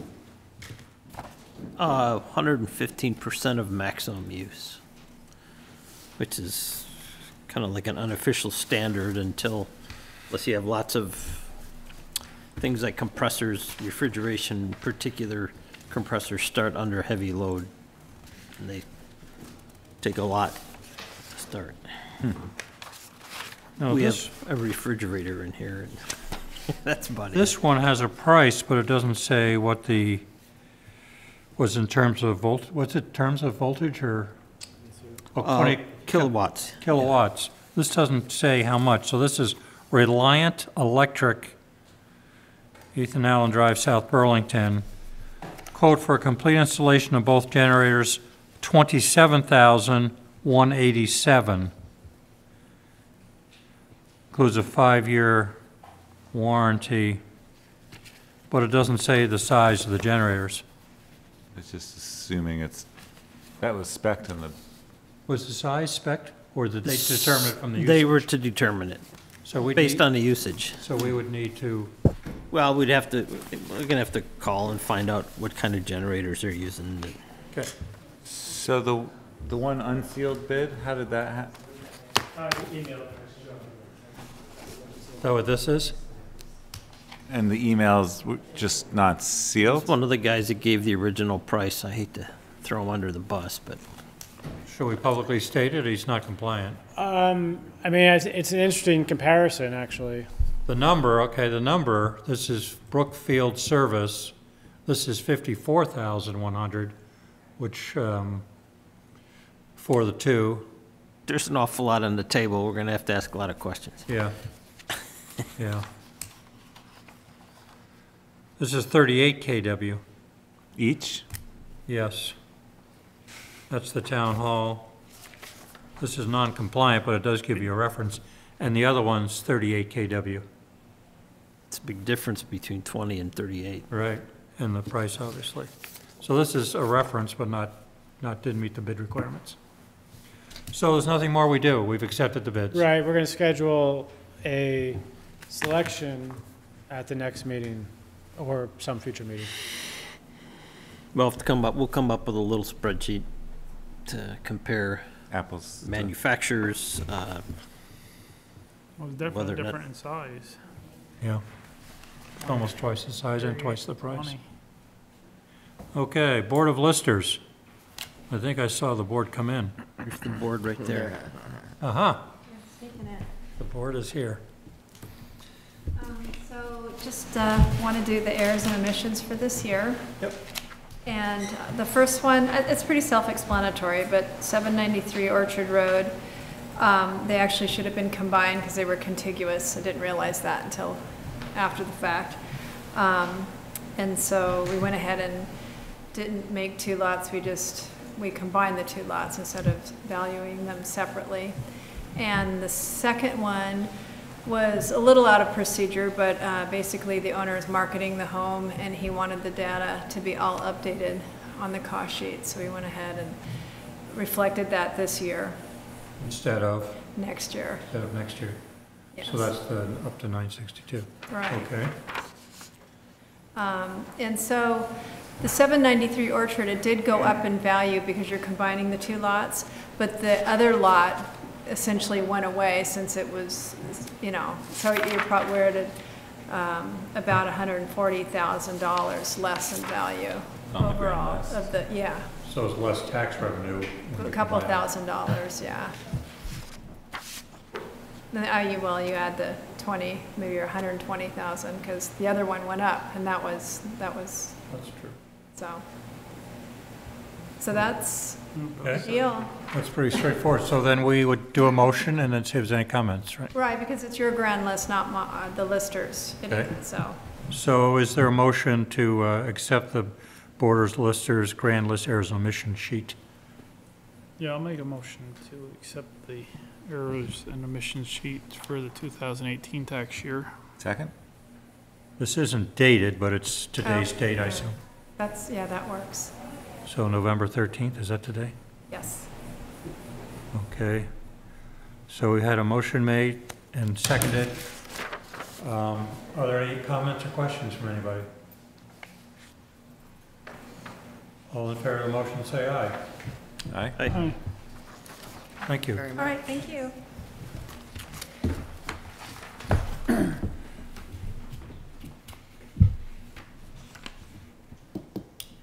Budget review, Charlotte Park and Wildlife Refuge. Why don't you folks come forward and re-educate us on where we're at and. So you have your handouts. Yep. So for the Charlotte Park and Wildlife Refuge, the total budget we're proposing for next year is $16,650. There were a few things that we lowered. And first of all, we're not doing any ahead of the storm projects. They're both done. They were covered by grants, so it's not included there's nothing there in the budget for next year. The other thing that's gone down a bit is maintenance of signage, benches, and bridges. We break these categories. These are our own categories, but the reason is this year we wanted it to be out because we were finishing the bog bridges that are on the lower trail, the Roberts Way Trail, and that work's underway. It'll be done soon. And next year, the only thing that we are thinking we'll have to do still is to stabilize 2 bridges where there's some erosion of the stream banks. Where we had an increase was we did add a little money for treatment for emerald ash borer if we decide to do that for some of the trees in the park. We'll be evaluating that and seeing if there are trees that we do want to treat. There probably wouldn't be that many. Treat meaning save. Yeah. Right. So let's see. I think everything else is. What's the price is it on here?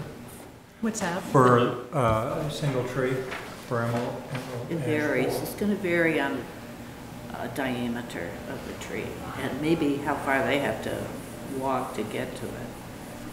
So far, we've seen just 1 tree that we might treat that's right next to the trail.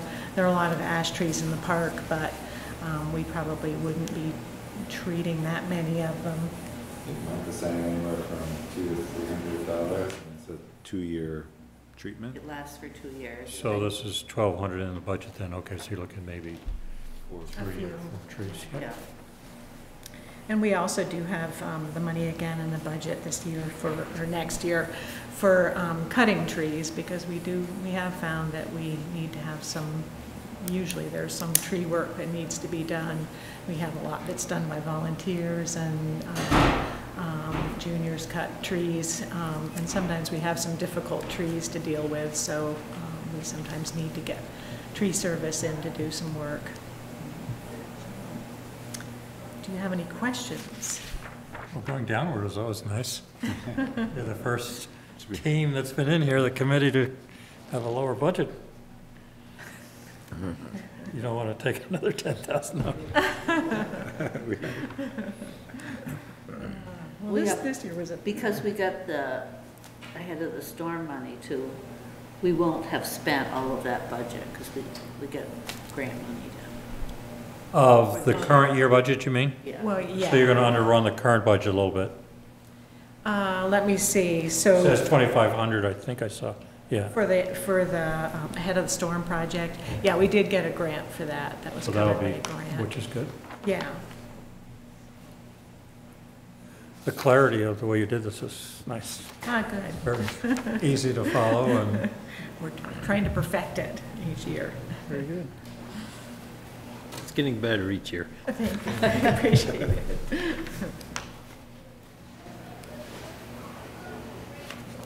Any damage or, with the trails and things that are going on? I know my daughter rides up there, that's why I'm asking. The horses, do they? There really hasn't been, They don't go on the bridges. They don't go on the bridges? If she does, she's not supposed to. They're Oh, not built for horses. They come in through other people's property and they don't go on the bridges. And one of the ahead of the storm erosion projects was an area where horses came in by Meg Berlin's, and that's all redone, and there's a little path for them to go over instead of in through a ditch. So I love seeing horses at the park. It's great. He loves it to go through Laurel Mac's property up there. It's really quite nice. Mm-hmm. Oh, one other thing too, we did leave in the budget the community event. We haven't done it yet. I don't know whether we'll do anything in the spring. We're talking about doing it in the fall, and maybe combining it with a scavenger hunt that was done by the Charlotte Land Trust that was really successful last spring. So we thought we would keep it in the budget for next year. It'd actually be the 20th anniversary of the park. The park was created in the late 1990s, and so there'd be good reason to celebrate. Hopefully we'll be able to do something next fall. Good. Appreciate this. We put this into the mix, and okay.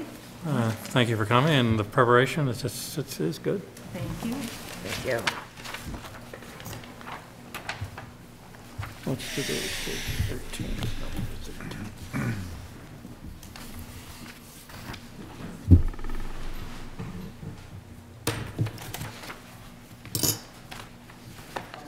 Okay, next item. Oh, the potential allocations or articles for town meeting. So that's in Dean's note.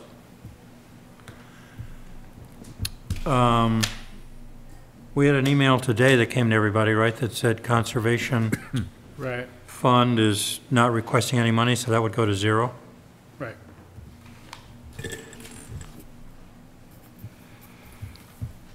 So Trails requested the 30,000 when they were here, last discussion, right? Right. And then Recreation Capital Fund, they requested the 50,000.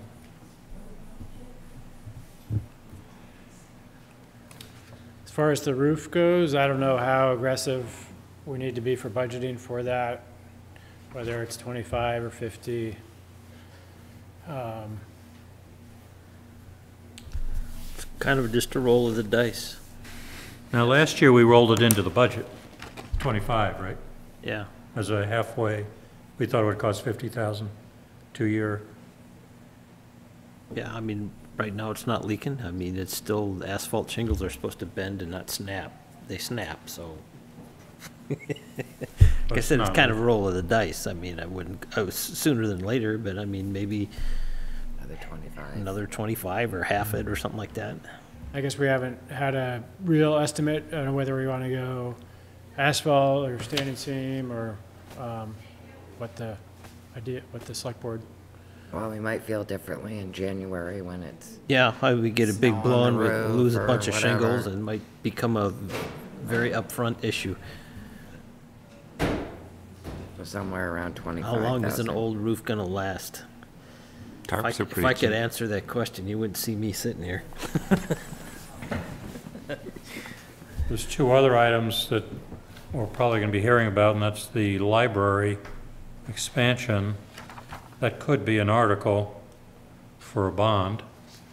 They're going to see us when in December? December 17th is when they're on the agenda. December 17th? Don't bond issues have to be articles? Yes. Yes, I Yeah, think so. so. So that's TBD.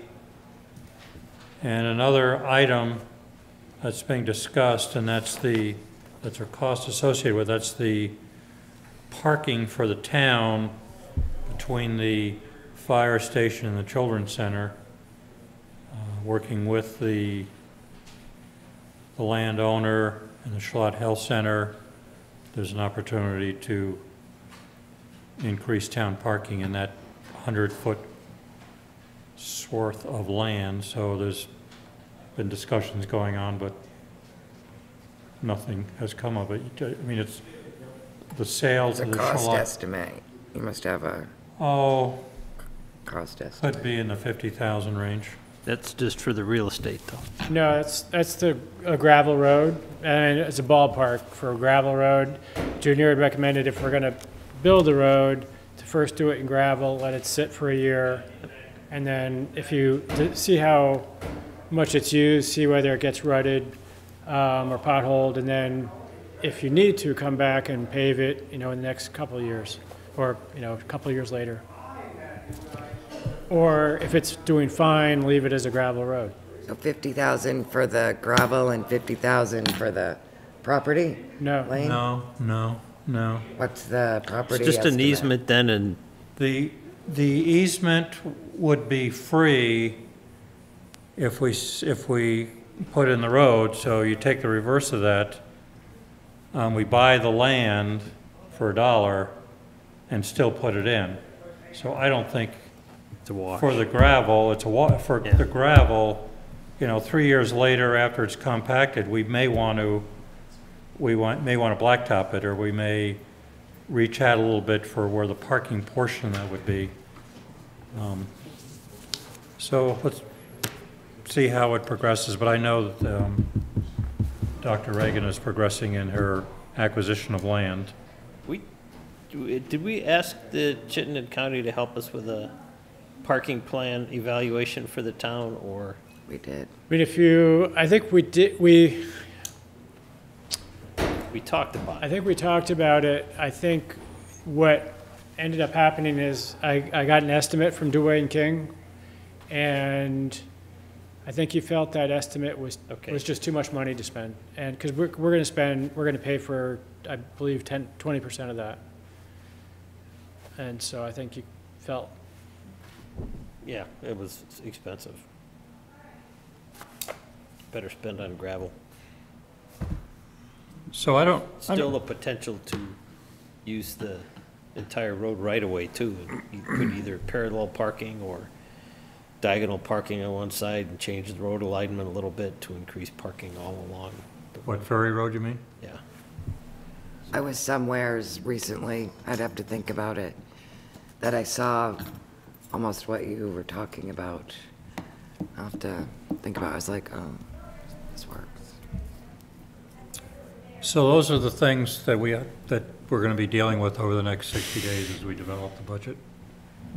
I don't know of any others unless you guys do. Any other questions on that? Articles for town meeting? We're ahead of schedule, Peter. Is that okay? Or are you expecting someone else? Yeah, actually, Marty and Charlie are both coming. I told them it was changed to 8, so I'd imagine they'd be here pretty soon. So they are coming around 8? We could do a couple of other things probably here. Wait, did you Minutes talk for about, sure. What did I miss? The 8 o'clock item is what I'm referring to for Peter.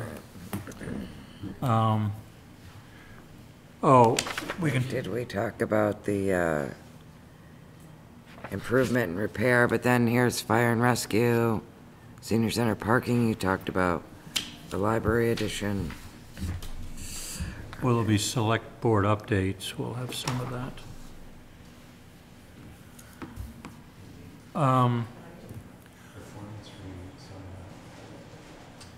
So, yeah. the performance reviews.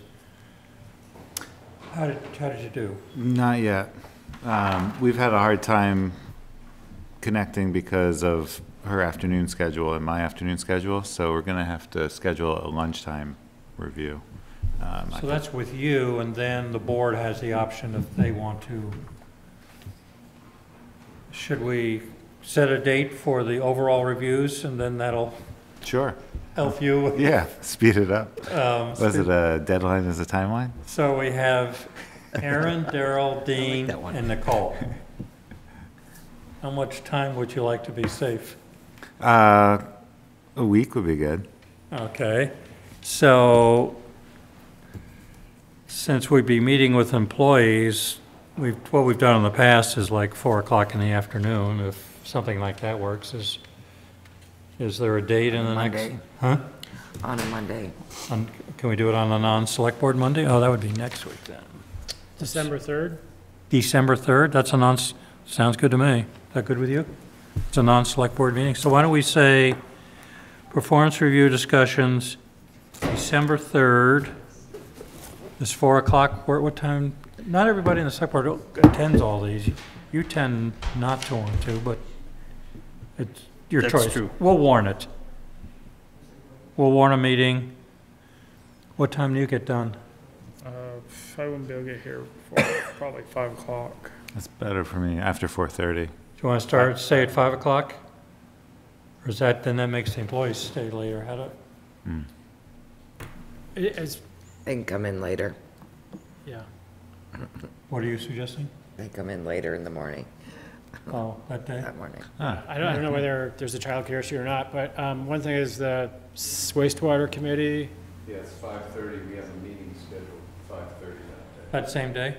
On the 3rd, yeah. That's, I mean, you could meet here. calendar says it's Hanukkah, if that's a difference. Huh? Yeah. Calendar says that's Hanukkah. I just want to time it so I can participate in. Yeah, Peter wants to participate. Acceptable or not acceptable? If it got done early, usually, let's get a I little could late. do Tuesdays. Does Tuesday work for any differently for anyone? Well, start time doesn't help you, right? Tuesday? You'd have to leave work early if we did anything earlier. We'd miss Frank. No, I can get here by Monday. I just had a doctor's appointment also, so after work, but I can get here by 4. Yeah, You would like to be a part of the reviews? I don't mind being part of the reviews. I probably don't have to be.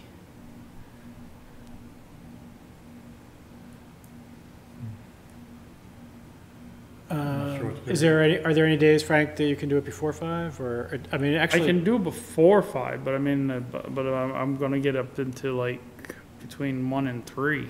Right. Well, or if it's after 5, but on a different day than Monday, the 3rd, is that a problem with that? No. It's just a conflict between, on the 3rd with wastewater committee. Do it on Tuesday. Oh, that's a conflict for you, I see. And Peter. Well, Peter doesn't sit in our reviews, does he? Or he will for? Daryl and Aaron. Daryl and Aaron, okay, you will. So Tuesday or? Tuesday is fine. The 4th? That would be the 4th of December? Sure. Sounds like we have to start at 5 o'clock though to get, they can like you said, they can start an hour later. So 5 o'clock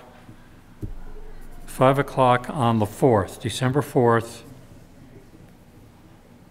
So we usually do like 20 minutes a person kind of thing.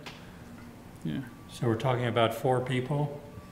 Yeah. So be an hour and a half time coming and going, and that's good for everybody? Depends, yeah. Starts at 5? Starting at 5? Yes. Okay. Why don't we do Daryl and Aaron first, and then you'd be done. Yeah, thank you. And then hopefully Nicole can make it in, and then Dean. So that would work out. Okay, December 4th, 5 o'clock.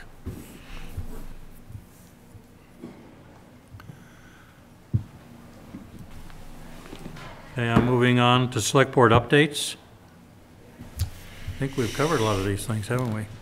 I do have something for the trail easement. There's a property owner who is interested in conveying a trail easement off of Greenbush Road. This is the segment of the Town Link Trail from co-housing coming north to the village. And they have indicated to the Trails Committee they're interested in donating an easement. We have kind of a boilerplate easement document, but I wanted to just get Select Board's approval to have the town attorney review it and do the land, check the land records just to make sure that it's, clean and everything would be correct. I missed your opening. Is it parallel to Greenbush or? It's parallel to Greenbush. Parallel to Greenbush. Right. But set back a bit. It's back where co-housing comes out into the parking lot. It would be going north from there. That's something Trails would like. Yes. This is being offered. So that's something that we could see drawn up before we end up spending money pursuing it? Yeah. It'd be nice just to see what it looks like and how it plugs into the rest of the larger vision of the trail network. Yeah. I totally agree. Okay. So do you want to have see how many other parcels of land are between that and another easement we might have? Or how far off the road and just where it is. You want to put it on the agenda for the 26th, or is that? Yeah, I'll look at that. I'll try to get that on, fit that in there. That's good input.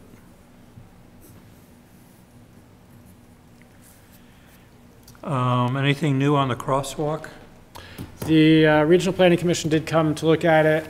It's an engineer from Regional Planning. He said he would be able to issue a recommendation by the end of the month. Cool. Oh, really? That'd be nice. Any joint discussion with File Ridge and the school administration or at all? I haven't been involved in any. I mean, there might be some, but I haven't been part of it. But that'll come to the town since it's a town road and. Right. Okay. So that'll be the end of the month we're in, November? Right. What? Put your truck on it. And that's from who? Chittenden County Regional Planning Commission. Somebody drove off into the, they were in here, I thought. Huh. Are there any other updates? What's happening? Somebody driving? Somebody's stuck out here in the, making a mess out of our lawn. The wetland? Yeah. It's been drained. That's the swamp. There's a tow truck out there. Yeah, somebody's, when I was walking in, somebody said that this lady's upset she missed the driveway and drove into the lawn instead. Hope we got her license plate. Do you want to do minutes, October 22nd? Anything else on updates? No. I just have a question maybe. Yeah. Is senior center parking the same as the Yes. parking on the budget? Yes. We kind of realize the senior center is out of parking space, but then as we look at what we're talking about between the fire station and the children's center, it's really applicable to the town. You know, Halloween and the 4th of July, different things we do, it would really become town parking. So rather than just label it senior center parking, it's, to my view, it's kind of supports the town overall. So we're looking at that narrow lot between the driveway on the east side of the firehouse and the senior center? Right, I would say it's narrow, it's 100, the actual proper, it's Mason property, and that's the access to the property behind all of that, and I believe it's 100 feet wide. So that, where is the proposed health center going to be? Behind the children's center? Behind the children's center is an acre that they're in discussions or negotiations on. I guess I'd ask, is there information the select board wants to help make a decision about whether to fund that in the coming year? Is there? Well, don't we need to see, what's the term you call it, some kind of a layout? What's A site plan? Site plan, is that, when will that be available? It's not in the works. If that's something that you want, that would be, we'd have to. Would that come out of the planning that the Charlotte Health Center is doing? They are, yes, they're going to, they're scheduled to do sketch plan review for the subdivision in January. And after that, they would have another application for the final subdivision hearing, which would show a road, so that would probably be in the range of February or March. The site plan? This site plan would be part of the subdivision. So if we're gonna put any money in, we'd need to know first week at the latest, first or second week of January. Which I think it's not going to be ready for that. So we'd have to procure a drawing ourselves if we wanted to have a map presentable at town meeting. And what did you say the cost of that is? A couple thousand? I imagine it probably is, yeah. And I mean, there are pieces of it, actually, one piece of it has been done. The property owner has obtained a wetlands evaluation, which is preliminary because the state only allows, will approve a delineation between May 9th and October 30, or May 1st and October 31st. So this evaluation was done after that, so the state won't sign off on it, but he did do an evaluation of wetlands, and it does show that there is basically upland or dry land in that corridor that would allow for a road to go to the back and an area to be built for the health center. Wide enough for road and parking? It looks to be yes. So, where did you see that? It just came in the email, in an email today. I forwarded it to you just before the meeting. so from that, we would do what you call the sketch plan then? The applicant does the sketch plan. So I'm trying to get, so they won't get finalized until next summer because they can't get a wetland determination. Right. But if we want to put, what do we need to put something in the budget that we, the select board, could feel confident we have something or vote for or against? mean, what do we need to have a diagram of some sort of? You where feel it's you gonna need a be? plan, a site plan, Yeah, to site see plan. actually where it would go and what the width would be and what the depth would be and. And who would do that, an engineer? Yes. So we could do that? Are we encroaching on the private property owners by doing that? No. Is it complementary to the work they want to get done? Yes. I wonder if they'd split the cost with us if we went ahead to do this part of it. Or is it such small amount of money yet? No, I would think it would be advantageous to look at that whole plan as one piece, which is the subdivision that's coming before the planning commission, the parking area, and the road. But they're not going to be, we need to be done, we want to put something in the budget. Yeah.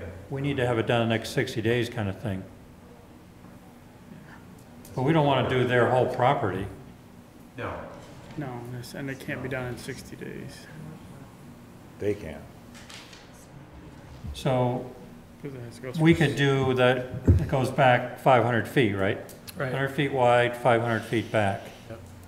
And what'd you say, it's a couple $1,000s to? I'm guessing. I mean, I haven't been on the customer side of getting that service, so I can get a quote and find out. Are we okay with that? Quotes. Huh? Would you have to get I 3 think quotes? that's a little more than we'd need. I mean, just a blown up view of the Google Maps with an outline. I mean, you're talking budget money for a foot of base and 8 inches of gravel topping or something like that. Yes. All you'd need is showing the road and the parking, so you can get a ballpark square footage, and Junior can tell us what he charges. That would give us a Perfect. budget number instead of spending a makes couple of sense. grand, so we'll blow up a Google map and draw a line on it. And have Junior give us an estimate, and then we can talk about it. Yeah, I mean, gravel road's a pretty basic thing, I mean. Then you have the width of the parking area as well as the width of maybe the roadway is 25 feet, maybe the parking's another 25. You still have 50 feet left over for whatever they want to do, shrubs or. And even if they wanted us to move it, it doesn't matter. Yeah, you're just looking, the bulk of the money's the volume, the square footage of the road work, whether it moves right or left or north or south, it doesn't matter. It's still the same. Okay, so how do we? Quote for construction and a sketch rather than an actual site plan. Do we want to? Because that's something you can lay out from Google's map and. Well, if you can, I can get the lister to, was she's just pretty good at thinking doing the Okay. current use maps. We'll have her dial one up for this. She's not here, so. Volunteer. The parking, I want to make sure I understand that the proposed parking would be on the side of the proposed road that would go back to the subdivision. Probably Just the first part. just the first. That's what I meant, was not that the town should absorb the whole project, but just, I think from a sense of looking at the entire parcel, it would be good if they were done in close. I think Ben asked that he'd give us a right for a dollar for the easement, and we put 500 feet of a 20, how big would our access be, 25 feet or? Probably would be 25 between or 20 and 24 feet. 25 or 28. And then, since it's 100 feet wide, there would be plenty of space on the fire station side of that easement. You could almost have phase 1, phase 2 of parking because it goes even beyond the blacktop of the fire station to the north. So it would run alongside of the station and then Yeah. up into the. Yeah, maybe an angle, there's room to turn around. Would there be an access from the parking lot, almost like a driveway access From the from the parking? to what, the senior center behind the? Yeah. I mean, I mean, that's, Did lose a couple of parking spots that way. You just but then have you're gonna gain. pedestrian access where they cross that grass. So there's a septic tank and a couple other I things just over there for didn't the know if that would station. have to be something that would have to be listed on their proposal too, because it would create a new access onto that I don't think that would necessarily be a good idea. No, I think that complicates things. So you could come up with the next, is that all right to put on the next? Yeah, I will agenda? ask Junior, any other contractors Sure. you want me to, I can ask. Sure. Okay. Sorry? Stormwater's gonna kick in. Oh. Stormwater permit, Yeah, state. because it'll be all one common plan of development, so it'll be a fairly involved process. I think that would be up to Ben, up to the landowner to get that permit as part of the subdivision. What about, but you'll have stormwater work with the road and all that too. Right, the road is part of the subdivision. Do we have to put a culvert under it, probably? I don't think there's a ditch there. I don't think there's a roadside ditch. It won't be that culvert, it'll be the management of what you do with the water Right. in a storm event. So, just to clarify, so the road will be part of the subdivision, but I'm wondering about the parking will not be. Parking is not, right.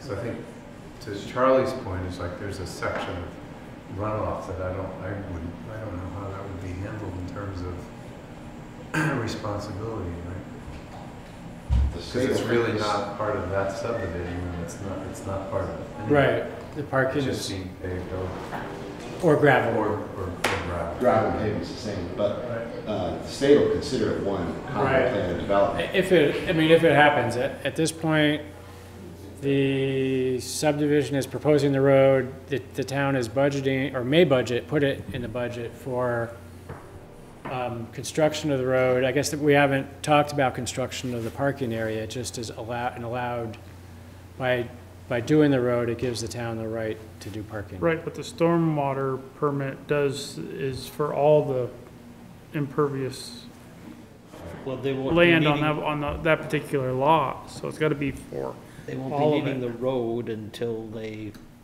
have their permit. Right, which they're, We wouldn't be proceeding until after their permit's handled But we're anyway. talking May, June of next year, the At start of least our by fiscal the year. time you get to the A and R. Right, but permit I think and I think what stuff. Charlie's getting at is you'd have to, if it went through, the development went through the planning commission and went in with the road, if the town wanted to have parking, they would have to update their permit. Right. You'll have to get a stormwater permit on top of theirs to do the parking, and there'll be more infrastructure than just the cost of the road, or just the cost of parking, that's all. Not to make it complicated, but we're here in Vermont, and it's complicated. But all the more reason to try to coordinate the two together if somehow possible. Well, I would think that They're gonna get through planning commission. I don't know. What's your process for this, for what the children's center, not the children's, the health center wants to do? Well, that's, I mean, what I was Rather than wondering your is application. if that proposed parking is connected to the senior center, then Not the they senior, health would center. come in for a permit to expand parking. The senior center would. I mean, the senior center is on town land, right, so this is. Well, we're calling it town parking. Yeah. The town would. But So. the question is, the health center wants to proceed. They're gonna fill out the necessary applications.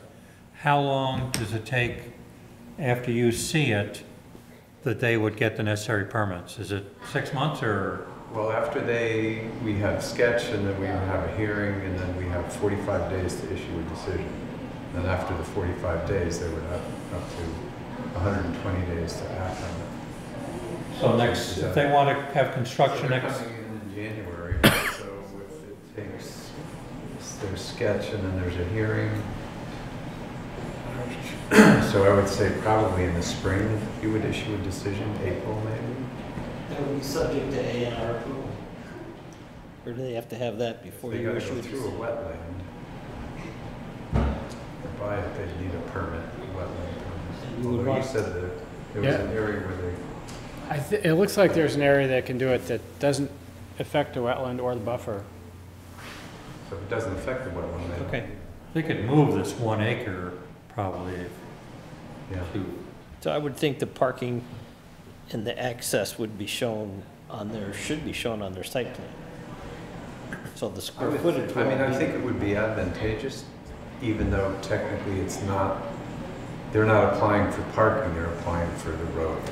But it would be advantageous, I think, if it was on there, because we could look at it in total. So for us to have a concept of this Google Map view, what it would cost for a 500-foot long, 20, whatever you said, 5 feet wide parking, we still get that estimate. It's valid for us for the purposes of budgeting and this group to vote. And then as the permits come along, if everything's approved, then we'd have the money to support the piece that interests us. Okay. Is the permit, the cost, I'm just wondering what the cost of the permit is for the wetlands permit, or whatever it is, or the stormwater permit, if there's a difference in, if it covers like square footage, or if it's... It's a square foot price. So that would be an increase in their permit price if they put it on their plan, the parking on their plan. Right. Yeah, yeah. Okay. You pay by the square foot of impervious. It's anything over an acre, or I mean, it starts gets triggered once you're over an acre. Is that correct? Of impervious, which Building, parking, road, it'll be over an acre.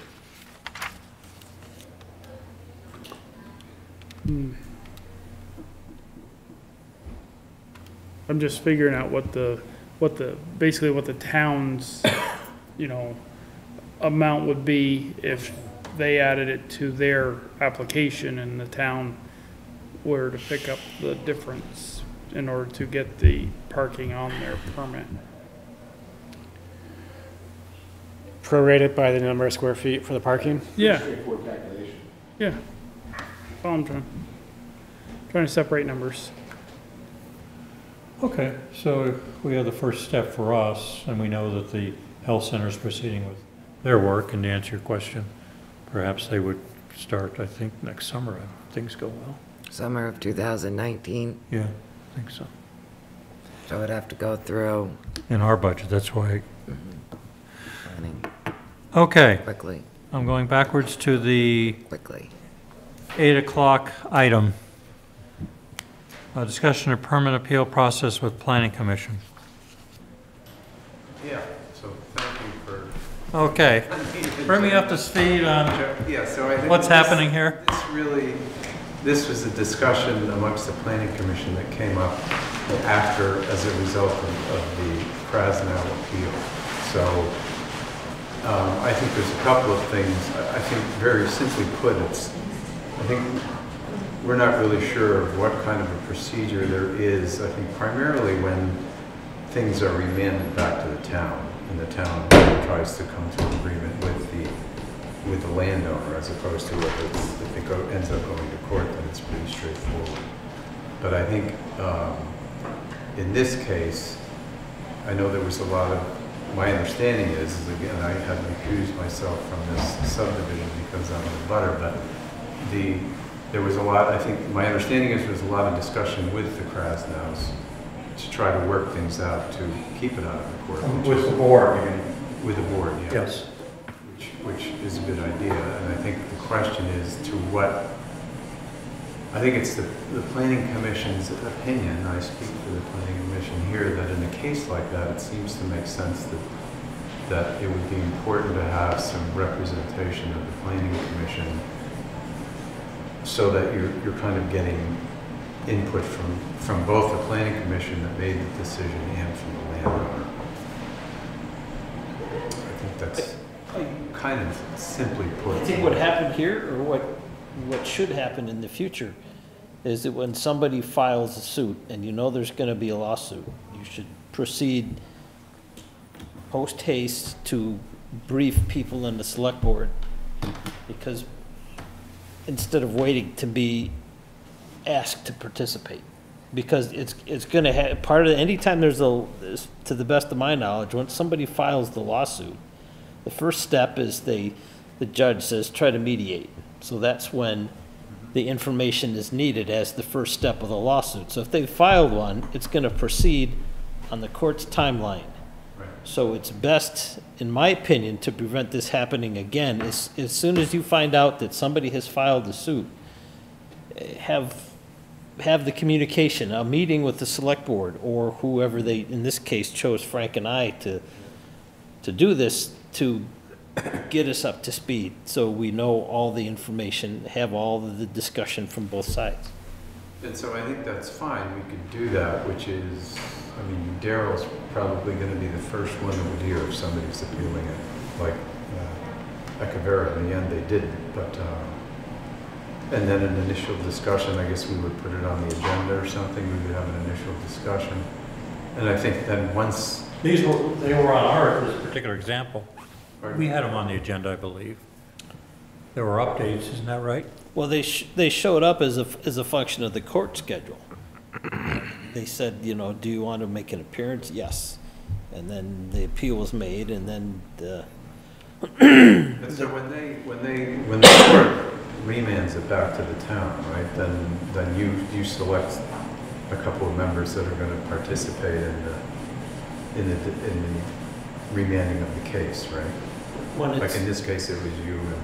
When it's, previously, when it was a zoning issue, the cat's place, the mediation, the official court mediation occurs when each side pays for a mediator and pays for their attorneys, and they don't sit down and talk. You pay the attorneys by the hour to run back and forth. And this one, the Krasnows proposed that we skip the attorney, the mediators, and all the other thing, and just go at it, which is, if it's not a hostile situation where you can sit across from the person, it's great. Sometimes it's you know, they view it as hostile, and they don't want the two parties to actually talk to each other because they get mad and throw shoes or whatever people do. So the Krasnows proposed to the select board that, you know, let's skip the court costs here and talk. So we did. But that was in line with the court dates. So, I mean, there was a timeline there that was created by, not us, created by the court. The court, they had to make a couple of extensions even to the process it was. Has there been any settlement before we go to the next step? And at one point, we did talk to Marty and Charlie. I thought there was that discussion through the process of mediation with planning commission members.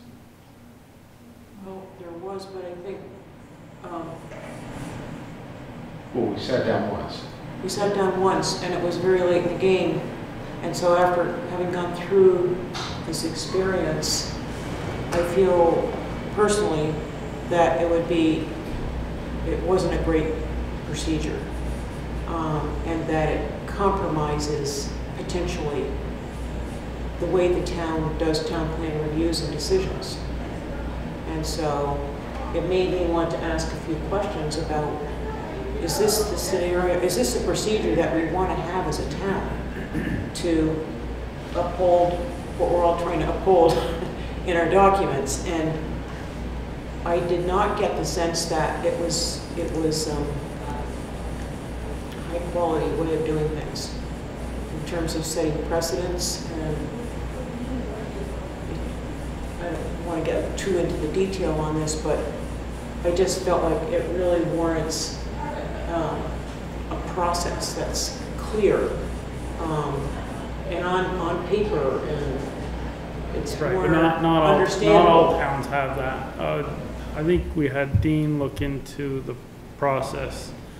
And I think it wasn't it, when you looked into it, I think there were towns that, I think we asked the lawyer, and I think there were towns that do have planning commission members or board members be active during the whole thing, some at the beginning and some at the end. There was, so there was no, so there was no real standard. This was a very big file. So for two individuals on a select board who never went to one meeting for those 2 years, that's a lot of body of knowledge to understand the depth of what the planning commission used to make the decision.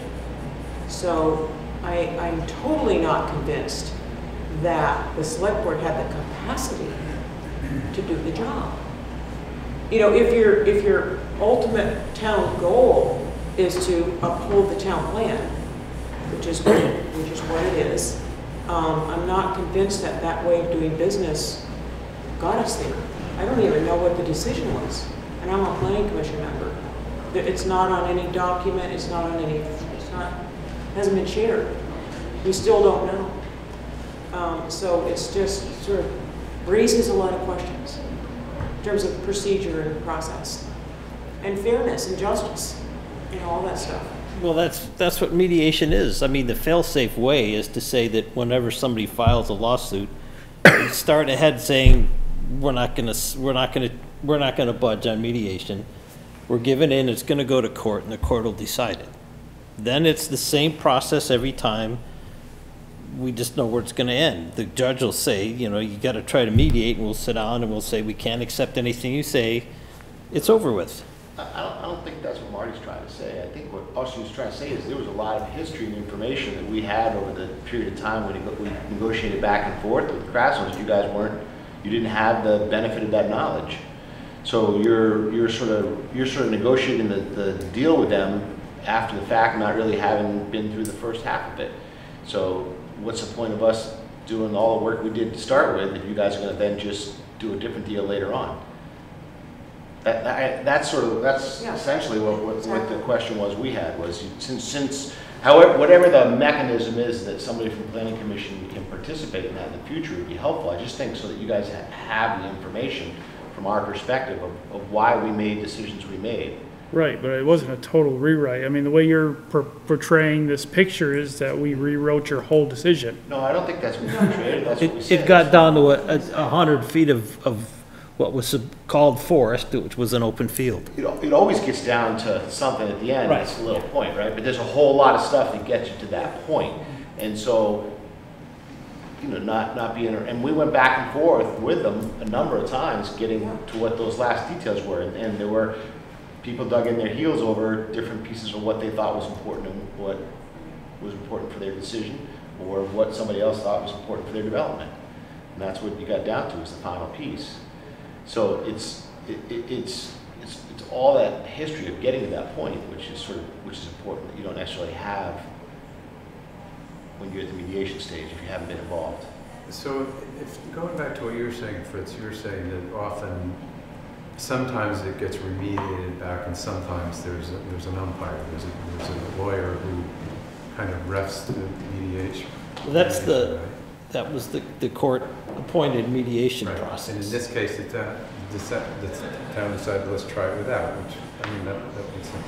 It just seems that in either case, whether there's a mediator or not, that it would be good that if there is going to be discussion with, in this case, the Krasnows, that I think it makes sense to have the Planning Commission. My point is that there is always going to be the discussion. So let's not wait till the judge is saying this is your deadline if you come to any agreement yet. You have to assume that there's going to, as soon as there's the filing of a lawsuit, let's assume this process starts, then you start schooling the select board on all of the stuff that's happened so far. So I think there was a staff disconnect on that as far as reaching out to the Planning Commission and not knowing really if there was identified people on the Planning Commission that were meant to be brought into the process. I think that's the biggest flaw for our lack of process, is that you were waiting for us to ask you, and we were figuring that if there was something, you'd tell us. Well, yeah, actually, my impression was that I thought I got from Dean, but maybe I'm mistaken, that because I had asked Charlie and Marty to represent the Planning Commission. So somehow there was a miscommunication or whatever. But so I'm wondering, are you saying that you think in an ideal world what would have happened is we would have had discussions with the select board giving you the detail behind the decision much earlier, and then you would meet with the applicant without the Planning Commission, or you would? So I think there's a little bit of a difference there if we give you kind of regurgitate, what, and then there's still a little discussion with the the applicant, but there's no representation from the planning commission. Because I think it's hard to know what, I think to Charlie's point as to where the fix to me should be, you have two parties, you have Crest and you have planning commission. If we're mediating, if we're the mediators in a friendly atmosphere, which it was, we should have been working with planning and Krasno and the applicant, because we took on your role as both mediator and representation of planning. And I understand what you're saying. I think if we had a procedure, because generally when these issues come up, every time my years here on the board, we've always supported planning. We just, you know, we send our person to hear the judge whenever. We support planning. And here's a little different situation because it was a friendly discussion. I think if we put a procedure together, my sense is you should be a part of that team, and we're kind of the neutral party. We're representing the town, but it's better than not having you here at all, right? So then Krasno says their case, planning has their case, and if the parties allow the select board to have a mediation capacity, we do the back and forth, but within the walls of not having lawyers and all that stuff. I agree with that. So I think that's a mistake we made. I don't see that being the legal structure in the state, though. Okay. The legal structure in the state's really clear that the judge is going to decide when a landowner appeals a town's decision. Right. The first crack at that decision is in the planning or the zoning. Then the second crack, the judge remands to the select board, not to mediate between two parties, but to be the party, to mediate with a landowner. If that can't happen, then the judge will decide, is the third step of the legal process. But we're skipping that 2 years of knowledge that they added. No, not skipping. It's just the judge, the state is saying that it's the select board's responsibility on behalf of the town to make the decision. How the select board is educated, I think, was the big piece that was missing. Right, okay. So, but as far as framing it as a mediation between a planning commission and a landowner is not accurate legally. Okay. That's not what's happening. But I also don't think Vermont statute precludes the planning commission members from participating in that process. I don't think so either, and I think participation is important. It does not preclude. Does not preclude. Therefore, you can be a part. The select board's going to make a decision about it, but it doesn't. But that the planning commission can participate in the conversations getting there. And I agree, it's important to. I just wouldn't frame it that it's a mediation between two parties. And the way the law, as we were reminded from Stitzel guys, was that a select board has the authority to make a decision based upon anything they want it to be. It can be whatever they want. That's why I want to be at this meeting tonight, is that while the statute does say that, I don't think it's a good idea for our town. It should be a very last-ditch way to do business, because it makes a mockery out of the 2-year process we just went through. Right. That to me is incredibly unsavory, and I think we should be standing up strong and clear. It should be promoted that we do not do that unless there's some kind of wicked crisis. You know, like... Well, Frank said, is that what you think happened? I mean, yeah, I think that's what happened.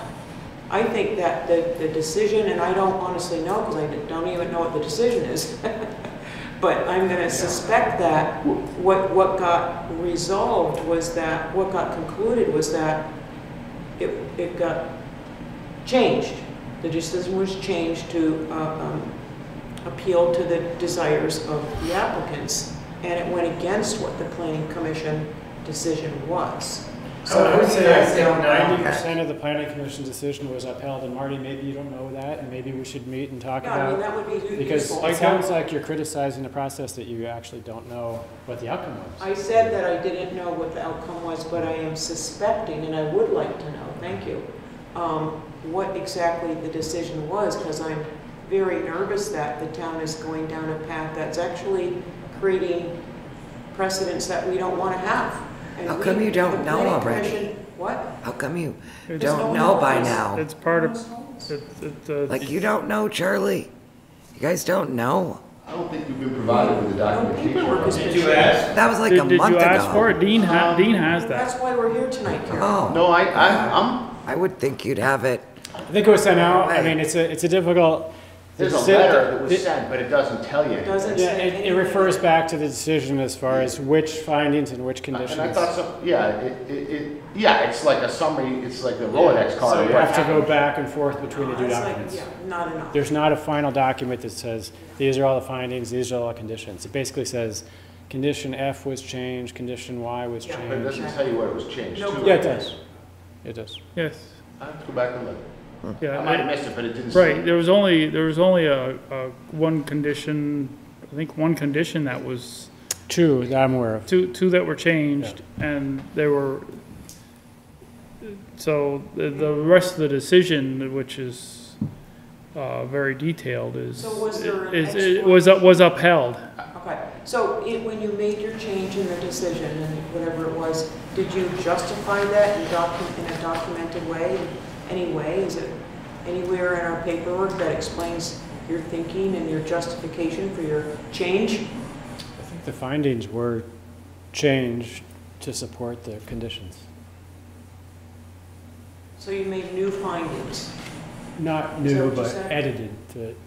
One or two of the findings were changed, not new Was findings. there some justification created or established to warrant the change? I mean, this is what we have to think about in terms of the legal aspect of it all. Yeah, because we're doing this Yeah. very similar development straight across Philo Road from their property. And so, it's sort of, we had some of the same concerns for that property as we did across the road. So as things change, it affects the decision you're making about somebody else Yeah. developing another parcel. So But this decision was done, the court decision came down after our decision on the other property. So the other one could end up in court also for the same reasons. Possibly. And anybody can appeal for any reason. Yeah, it's not, I mean, they decided not to appeal the decision. I mean, I think this decision, this was a really big one. It was a lot of, it was very complicated. The crossing walk. Yeah, it was, Right. it was 2 or 3 years worth of a work. long time, and it was a lot of work. But I think things that I'm hearing is, that I appreciate what you said, Lane, which is, it sounds like 9 times out of 10 you uphold whatever the planning commission has decided. I think Marty's point about having some kind of documentation when there is a change, like in this case, it sounds like there were very small changes, or 2 changes. That's very similar to what we do with the planning commission, is we have to basically justify why we come up with a decision or requirements of that decision. And that we would expect that the same thing would hold true. If the select board decides to alter something, that there's got to be some reason for it that's going to substantiate that change. And you're gonna ask the court that when they make the decision, when they decide that they're going to do the same thing, they're gonna come down with a decision, and you're gonna question the judge saying why. Well, the judges, if they make a decision, if the district court makes a decision, they're going to have justification in their decision. That's their job. If they're a good judge. Which we have work to do in that area. We saw that in the silo, the solar panel issue off of Mount Philo. We saw that, went to court and took them 90 days to come out, but there was really justification, to your point. The judge, environmental court, it was a multi-page document of. So is there a simpler solution to say?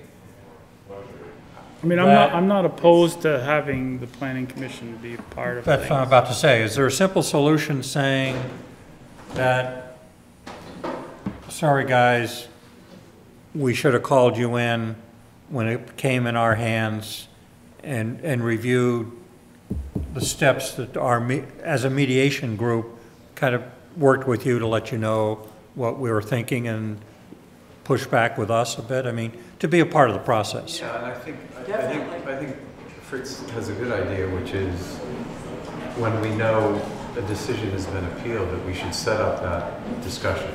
Okay. Ideally, I would think the discussion would happen close to when there's going to be discussion with the applicant, and that, First person you know, to learn this is going to be probably Dean or Daryl. Daryl, yeah, probably Dean or Daryl, yeah. So they can, at that time, notify the select board and the planning commission, this has been appealed. When do you guys want to meet to see? But we would want to know, in other words, the way I understand it is an applicant can appeal, and they can send, a lawyer can send a letter that's saying we're appealing, and then they have a certain amount of time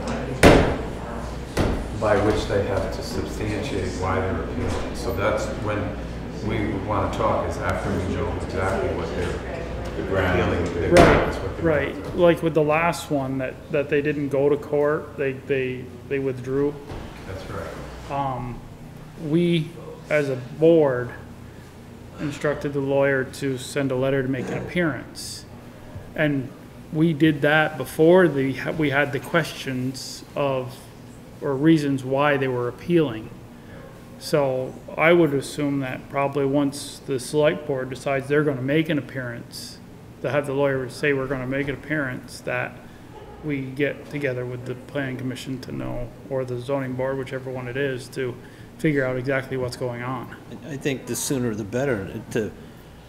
I mean, this one, like Charlie said, this was 2 years worth of stuff. I mean, we're not going to get educated in a 10-minute meeting. I mean, I would start sooner than later. True. I think this was a little bit, this was unique, but yeah, I think, and generally I think earlier is better, but I think we want to know what the grounds are. Otherwise it's hard to do other than just give you a history of it, as opposed to knowing what the grounds are for the appeal. Right. I mean, if you to focus on what needs to be looked at. I think if you think we need a procedure, we can do that, or you could help us. How do you do it with zoning now? Is there That's right now, I've never seen any, I mean, a lot of times the chairman will try to look into it, but most of the time it's just the select board that handles all the mediations. And the zoning board doesn't have any representation or involvement? There hasn't been an appeal in quite a while. We haven't had an appeal for quite a while. That one about the cats was the last one. Affectionately cats? Right, and that one didn't, wasn't. Trying to remember if that wasn't represented by the zoning board at the time. Was that a zoning board appeal or? Yeah. I think that was conditional use. No, that was a violation, notice of violation. Okay. Families living in. So it wasn't appeal the zoning board. It wasn't appeal the zoning administrator's decision to the zoning board, and the zoning board upheld the zoning administrator's decision. So our decision was appealed. Right. And there was no representation from the zoning board during that court case, or that mediation. Which, again, probably wouldn't have been a bad idea. I mean, that was simple because it was just an appeal of the zoning administrator's decision, but it was nowhere near as complex as your planning commission.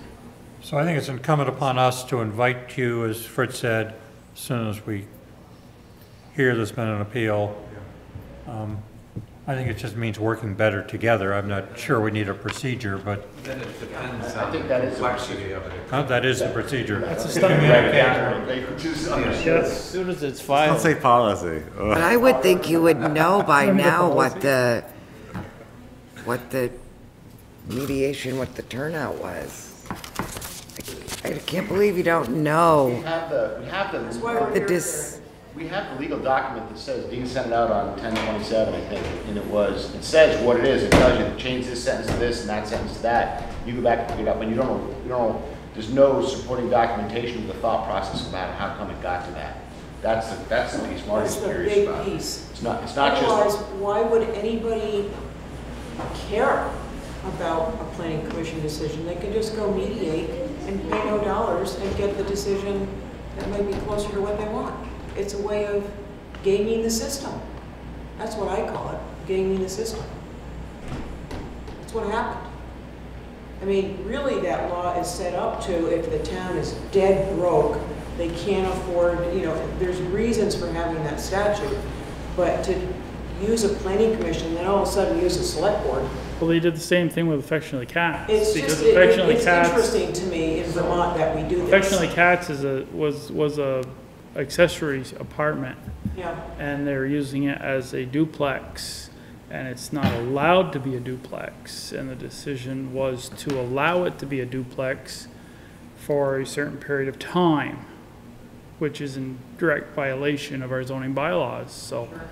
And it was a verbal agreement. So that was a verbal agreement from a previous zoning administrator that, you know, that was done. And then it was, through mediation, was approved by the select board to let it remain a duplex in violation of our zoning bylaws. Until it's sold, right? Until it's sold. In anticipation of changing the bylaws that next year, which ended up possibly not getting on the ballot. That's right. Yeah, I remember we discussed that. So it was just a So it's not just the continuance. planning commission. It is the zoning. It's just an interesting situation, that, and I feel like we could do better than that, even though the statute says X. Okay. So, thank you. Yeah, thank you. We're going to communicate better. Thank you. There won't be another one in 10 years, but no. Yeah, hopefully we, talk about a different group of planning. Yeah, yeah. This case, or, The new one or the old one? no, the Krasnow proposal, Yeah. things like that. That was the longest I've been involved in, and I believe there were 3 site visits. And we had meetings above and beyond regularly scheduled meetings, strictly for discussion and deliberation. This is not something that we did on a whim. And a lot of volunteer hours. A lot of Have it hours, turn out like a lot of this. hours, and a lot of time went into it, and a lot of thought. Well, I understand your Thank you. frustration with us. Thank you, thank you. We didn't spend any legal fees, though. Thank you. Or minimal legal fees. Thanks. Extra. Thank you for your time. Thanks, guys. Yeah.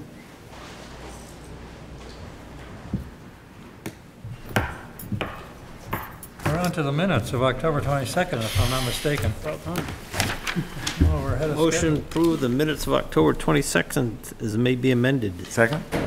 I have to say that our minute taker, Kate Kelly, really sat here and just captured everything. A lot of detail in here. I didn't say anything wrong.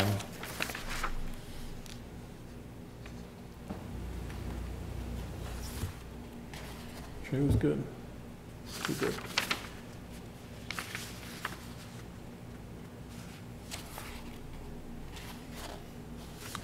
She's Her the one style who's, is to do it real time. She was just sitting here. I guess she likes the time. She's just like a court reporter. And I think she was done when we were done, other than proofing it or something. It was a different way. There's a lot of information here. she's working for Lewis Creek Association. I forget who she works for. I think she just took the job from Krista Hofsis left. Oh, okay.